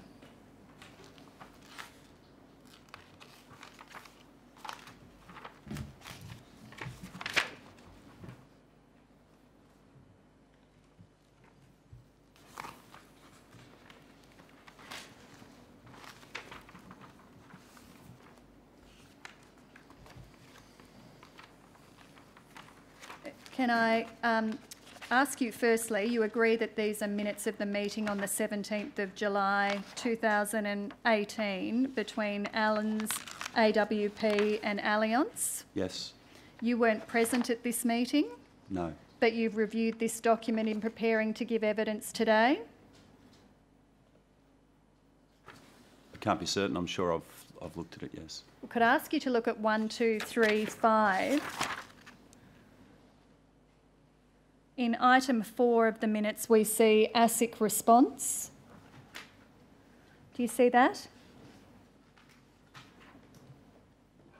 Subsequent to this meeting in the remediation process, an ASIC response is required by Friday, 20 July. Yes. And then letter has been drafted by AAIL as consideration to provide non-specific response via joint AWP-AAIL statement. AAIL is Allianz. Yes. So the plan was to send ASIC a non-specific response to its request for information. That's what the minute says. I'm not certain what they mean by that. Okay. What is meant by that? I'll tender those minutes, Commissioner. Minutes of meeting concerning Allianz Direct Travel Claims Remediation Plan, 17 July 18, AZW 0001 0001 1234, Exhibit 6.279. And could I ask that you look at AZW 0001 0016 0761. We see that the day after the meeting, the minutes of which I've just taken you to, Lauren de Camp, a corporate solicitor for Allianz, you'll see this in a minute, Mr Winter, sent an email to Matthew Clayton, copied to a few other people at Allianz, including Kathleen Harris. You see that? Yes. And Ms de Camp said in the first paragraph, "We believe that it is important for the regulator to know when Allianz first became aware of an issue with website content. The Minter-Ellison review in Q3 2015 notes issues with the proposed website content, in particular around the use of the word unlimited." So Minter-Ellison had reviewed the proposed new website content in the third quarter of 2015 and identified issues around the use of the word unlimited. Yes. So that was before the December 2015 update to the website? Yes. But the proposed new content was uploaded anyway, Yes. using the word unlimited, despite the concerns expressed by Minters. Based on investigations I've completed, it looks like there were subsequent discussions between Minters and the internal lawyer. It didn't change the advice from Minters, but I think it was incorrectly approved by the internal lawyer following those discussions. I see. I'll attend to that email, Commissioner. Internal Allianz email of 18 July 2018 concerning travel insurance. Content AZW 0001 0016 0761 Exhibit 6.280. Commissioner, I see that it's just after 15:15. I think I could finish with Mr Winter by about past. It's a matter for you, Commissioner, as to whether you're comfortable with that. It's also a matter for Mr Winter. What would you prefer to do, Mr Winter? Finish? I can stay all night if we need to. I would like to get it finished, please. You astonish me. Go on, Ms Orr. I want to come to the letter that Allianz sent to ASIC in response to the request for further information. You recall that the request for further information was due on the 20th of July? Yes. Did Allianz send a response by the 20th of July? I don't know the date off the top of my head, sorry. All right. Let's look at Exhibit 20 to your statement. ALZ 0001 0071 9701.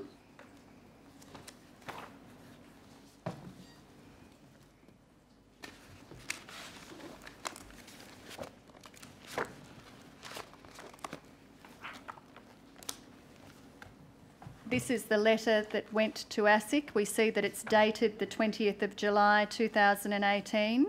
Yes. But it appears that it was sent on the 23rd of July 2018. Does that sound right to you? I'm not aware that that delay occurred. I had right. anticipated. Well, it let's being done on leave the that 20th. to one side for now. We see it's dated the 20th of July 2018. And if we turn to, perhaps if we could have both pages on the screen, we see on the second page that it was a letter signed by you. Yes. And on the first page, you said, "We confirm that the investigation is still ongoing." Yes. And over the page, you provided some further detail. Yes. Under continuing investigation, you said Allianz is currently in the process of investigating the number and monetary value of potentially disadvantaged customers whose claims were previously settled, the length of time in which the potentially misleading content was live on the Allianz Direct web pages, and the content of any training materials that may be used by various partners to effect sale of travel insurance. Do you see that? Yes. And in your previous letter to ASIC with Ms Callaghan, you'd said that the incorrect travel insurance content had been on the website since around December 2015. Yes. But by the time of this letter, Allianz knew that it had been on the website for a much longer period. It knew that it had been on the website since day one in July 2012. Yes, based on the memo you produced from Michael Tague. So why didn't Allianz tell ASIC that it believed that there had been incorrect, misleading and deceptive material on the website before the date it had previously given of December 2015 and right back to July 2012?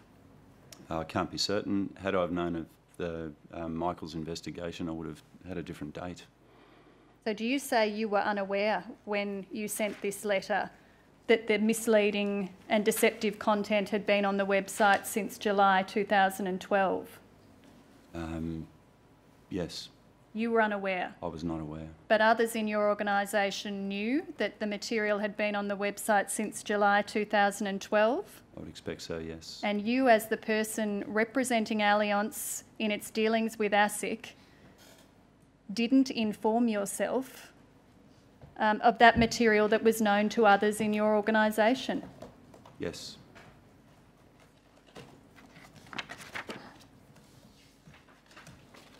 On the 30th of August, ASIC asked for another update from Allianz by the 7th of September, is that right? Yes. And then on the day after that, ASIC sent Allianz a notice under Section 912C of the Corporations Act. Yes. And that notice required Allianz to produce information about the misleading statements on the website and the purchase path, Yes. including information about the periods in which those statements were on the website and purchase path. Yes. And Allianz responded to that notice 10 days ago on the 7th of September. Yes. Could I ask that you look at ALZ 0001 0153 0021?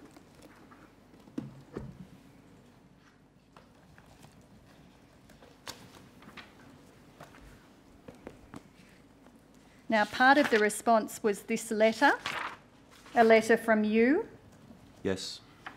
And if we turn to 0022, we see that you told ASIC that the partner websites contained potentially incorrect or potentially misleading statements in relation to travel insurance products underwritten by Allianz, including statements similar to those originally identified in Allianz's letter to ASIC of 12 June. Yes. When did Allianz work out that this issue definitely affected the partner websites?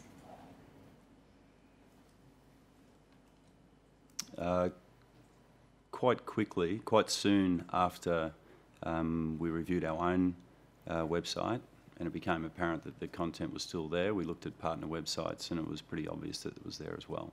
So are you talking about back in May 2018? I'd say by the middle of June we had By the middle of completed June, that investigation. before or after your letter to ASIC dated the 20th of June?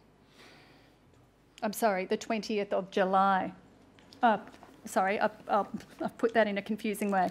You had a letter to ASIC on the 12th of June and a letter to ASIC on the 20th of July. Mm-hmm. Did you know that the issue definitely affected the partner websites before your letter of the 12th of June?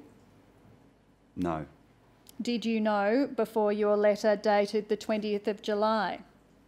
I can't be certain. I don't think so. Otherwise, I would have put it in the letter. But you just told me that you thought you learnt that in the middle of June.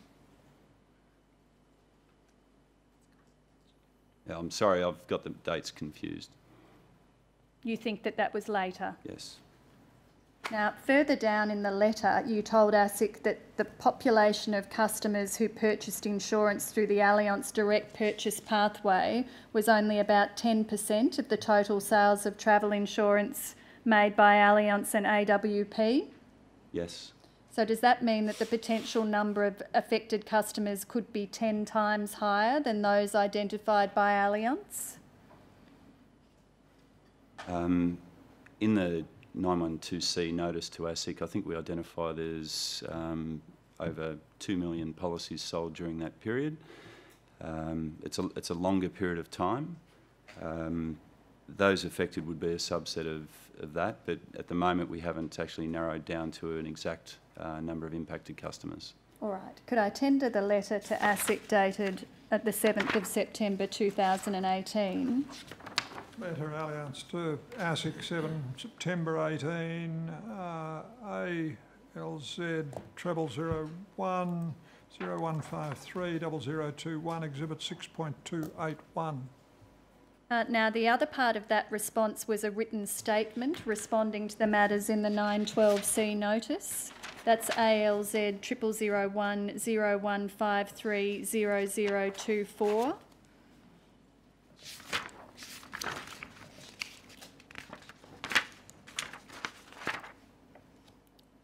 And if we go to 0026, we see that this statement included a table setting out the 39 incorrect or misleading statements about travel insurance policies.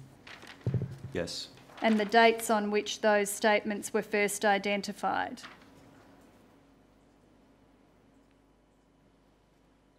If you by identified, you mean when they were actually on the website? Yes. I'm sorry, the period in which the statement was made is the heading of the column. Yes. So the date that the statement commenced being made on the website. Is that Yes. right? Yes. Now, so we see from this that 10 days ago, on the 7th of September, Allianz told ASIC that many of the incorrect, misleading and deceptive statements had been on the website since 2012. Yes.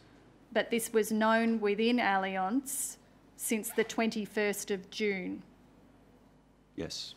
And it was only in response to a compulsory notice from ASIC that this information was provided. Yes. And if we turn to 0035, we see that the response to ASIC in this statement also included another table in response to ASIC's question about the remedial action that Allianz was taking. Yes. And the first remedial action referred to is the removal of the travel section of the website and purchase path from public view. Yes. And in the third column, we see that the purchase path was disabled on the 24th of August. Yes. But you told the Commission in your statement that the purchase path was disabled on the 12th of June.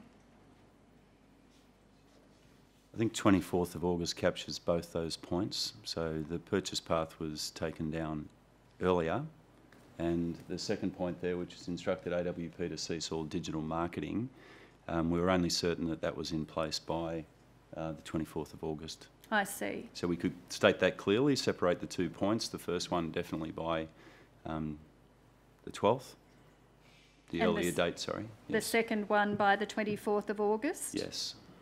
And at item 5 in this table, which is 0037, the table records that Allianz has undertaken investigations into the length of time in which the potentially incorrect or misleading content was live on the Allianz Direct web pages. You see that? Yes. But you didn't tell ASIC here when that investigation had been completed, and Allianz ascertained that the misleading statements, many of them, had been on the website since 2012. No. Those investigations were completed on the 21st of June when we saw the email within Allianz, weren't they?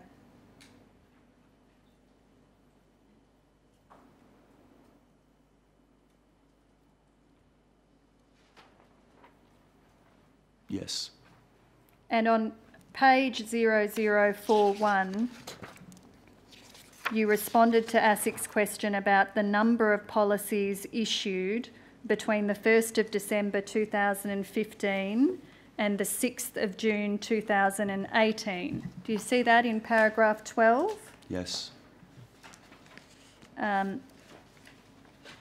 You told Allianz here that more than 2 million travel insurance policies were issued by Allianz and AWP during that period. Told ASIC, I think. I'm sorry, I'm not sure how I put that, Commissioner. I wanted to say that you told ASIC... I knew you were talking about ASIC, yes. You told ASIC that more than 2 million travel insurance policies were issued by Allianz and AWP during that period, including about 280,000 through the Allianz Direct pathway. Yes. Now, that's just in the period from 1 December 2015 to the 6th of June 2018, Yes. not the whole period that the misleading and deceptive information was on the website. No. Now, in your statement to the Commission, you said that only 605,585 policies had been sold during the whole period when the incorrect or misleading information was on the website. Do you recall that? Yes, however, that 605 related to direct online policies and responded directly to the rubric, whereas this captures all travel policies issued by AWP during the period in question.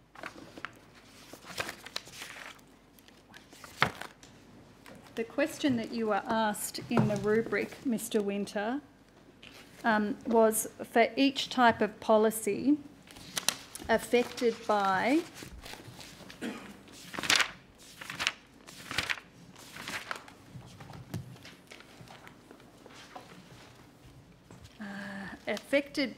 the potentially incorrect or misleading content relating to a range of insurance products, including travel insurance. Identify the number of policies sold during the period when the potentially incorrect or misleading content was on the Allianz website. Yes. And the answer that you gave was 605,585 policies. Yes. That was 1.4 million fewer than the total number of policies that you told ASIC were sold between December 2015 and June 2018. Yes, if you go, if I could clarify that, because Yes, I asked the please. same question myself. I've relied on Craig Dalzell for the data here. In 53 of my witness statement, Yes. as I understand it, the direct Perhaps if we could bring this up to assist ALZ 0001 0092 0007.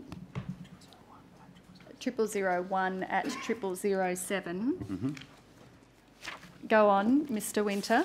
Yeah, so at the time, if we're going for the period from December 2015 through to the end of June, as per this rubric, my understanding is the data was related to the direct channel as it's set out in item number 53 of my statement.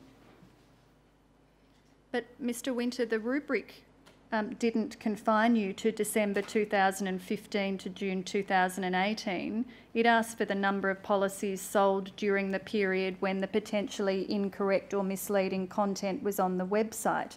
We see that from 0023 in this document. Yes.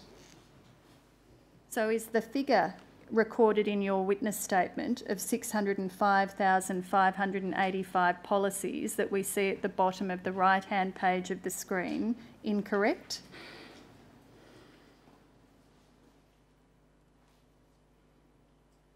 I had personally verified that number and, inquired as to that number and made to make sure it was correct based on looking at the most recently reported data. I am happy to say, I'm not happy to, I can acknowledge that it's not correct. It's not correct. What should that figure be?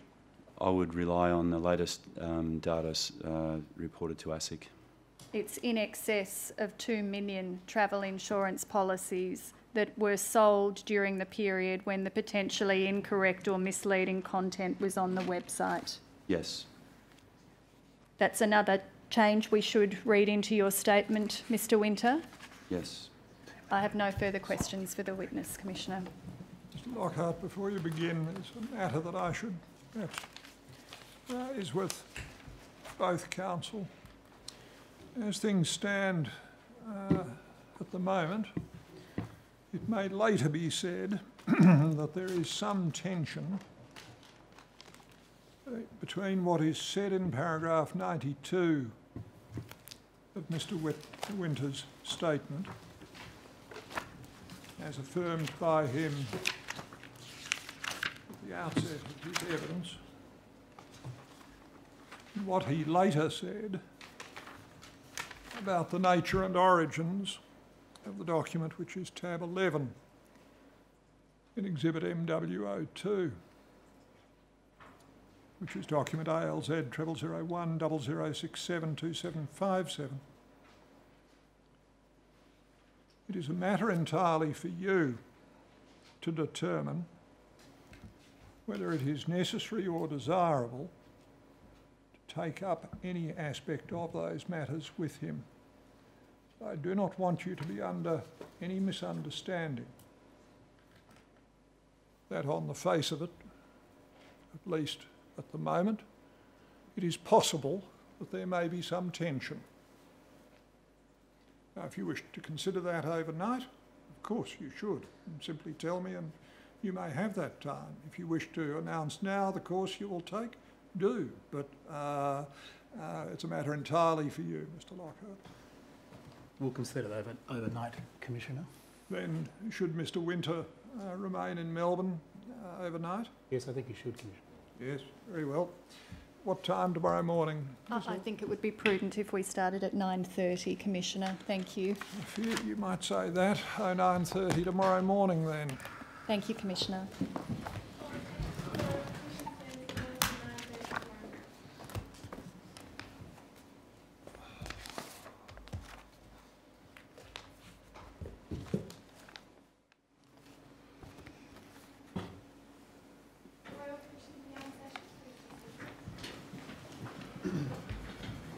Mr. Lockhart.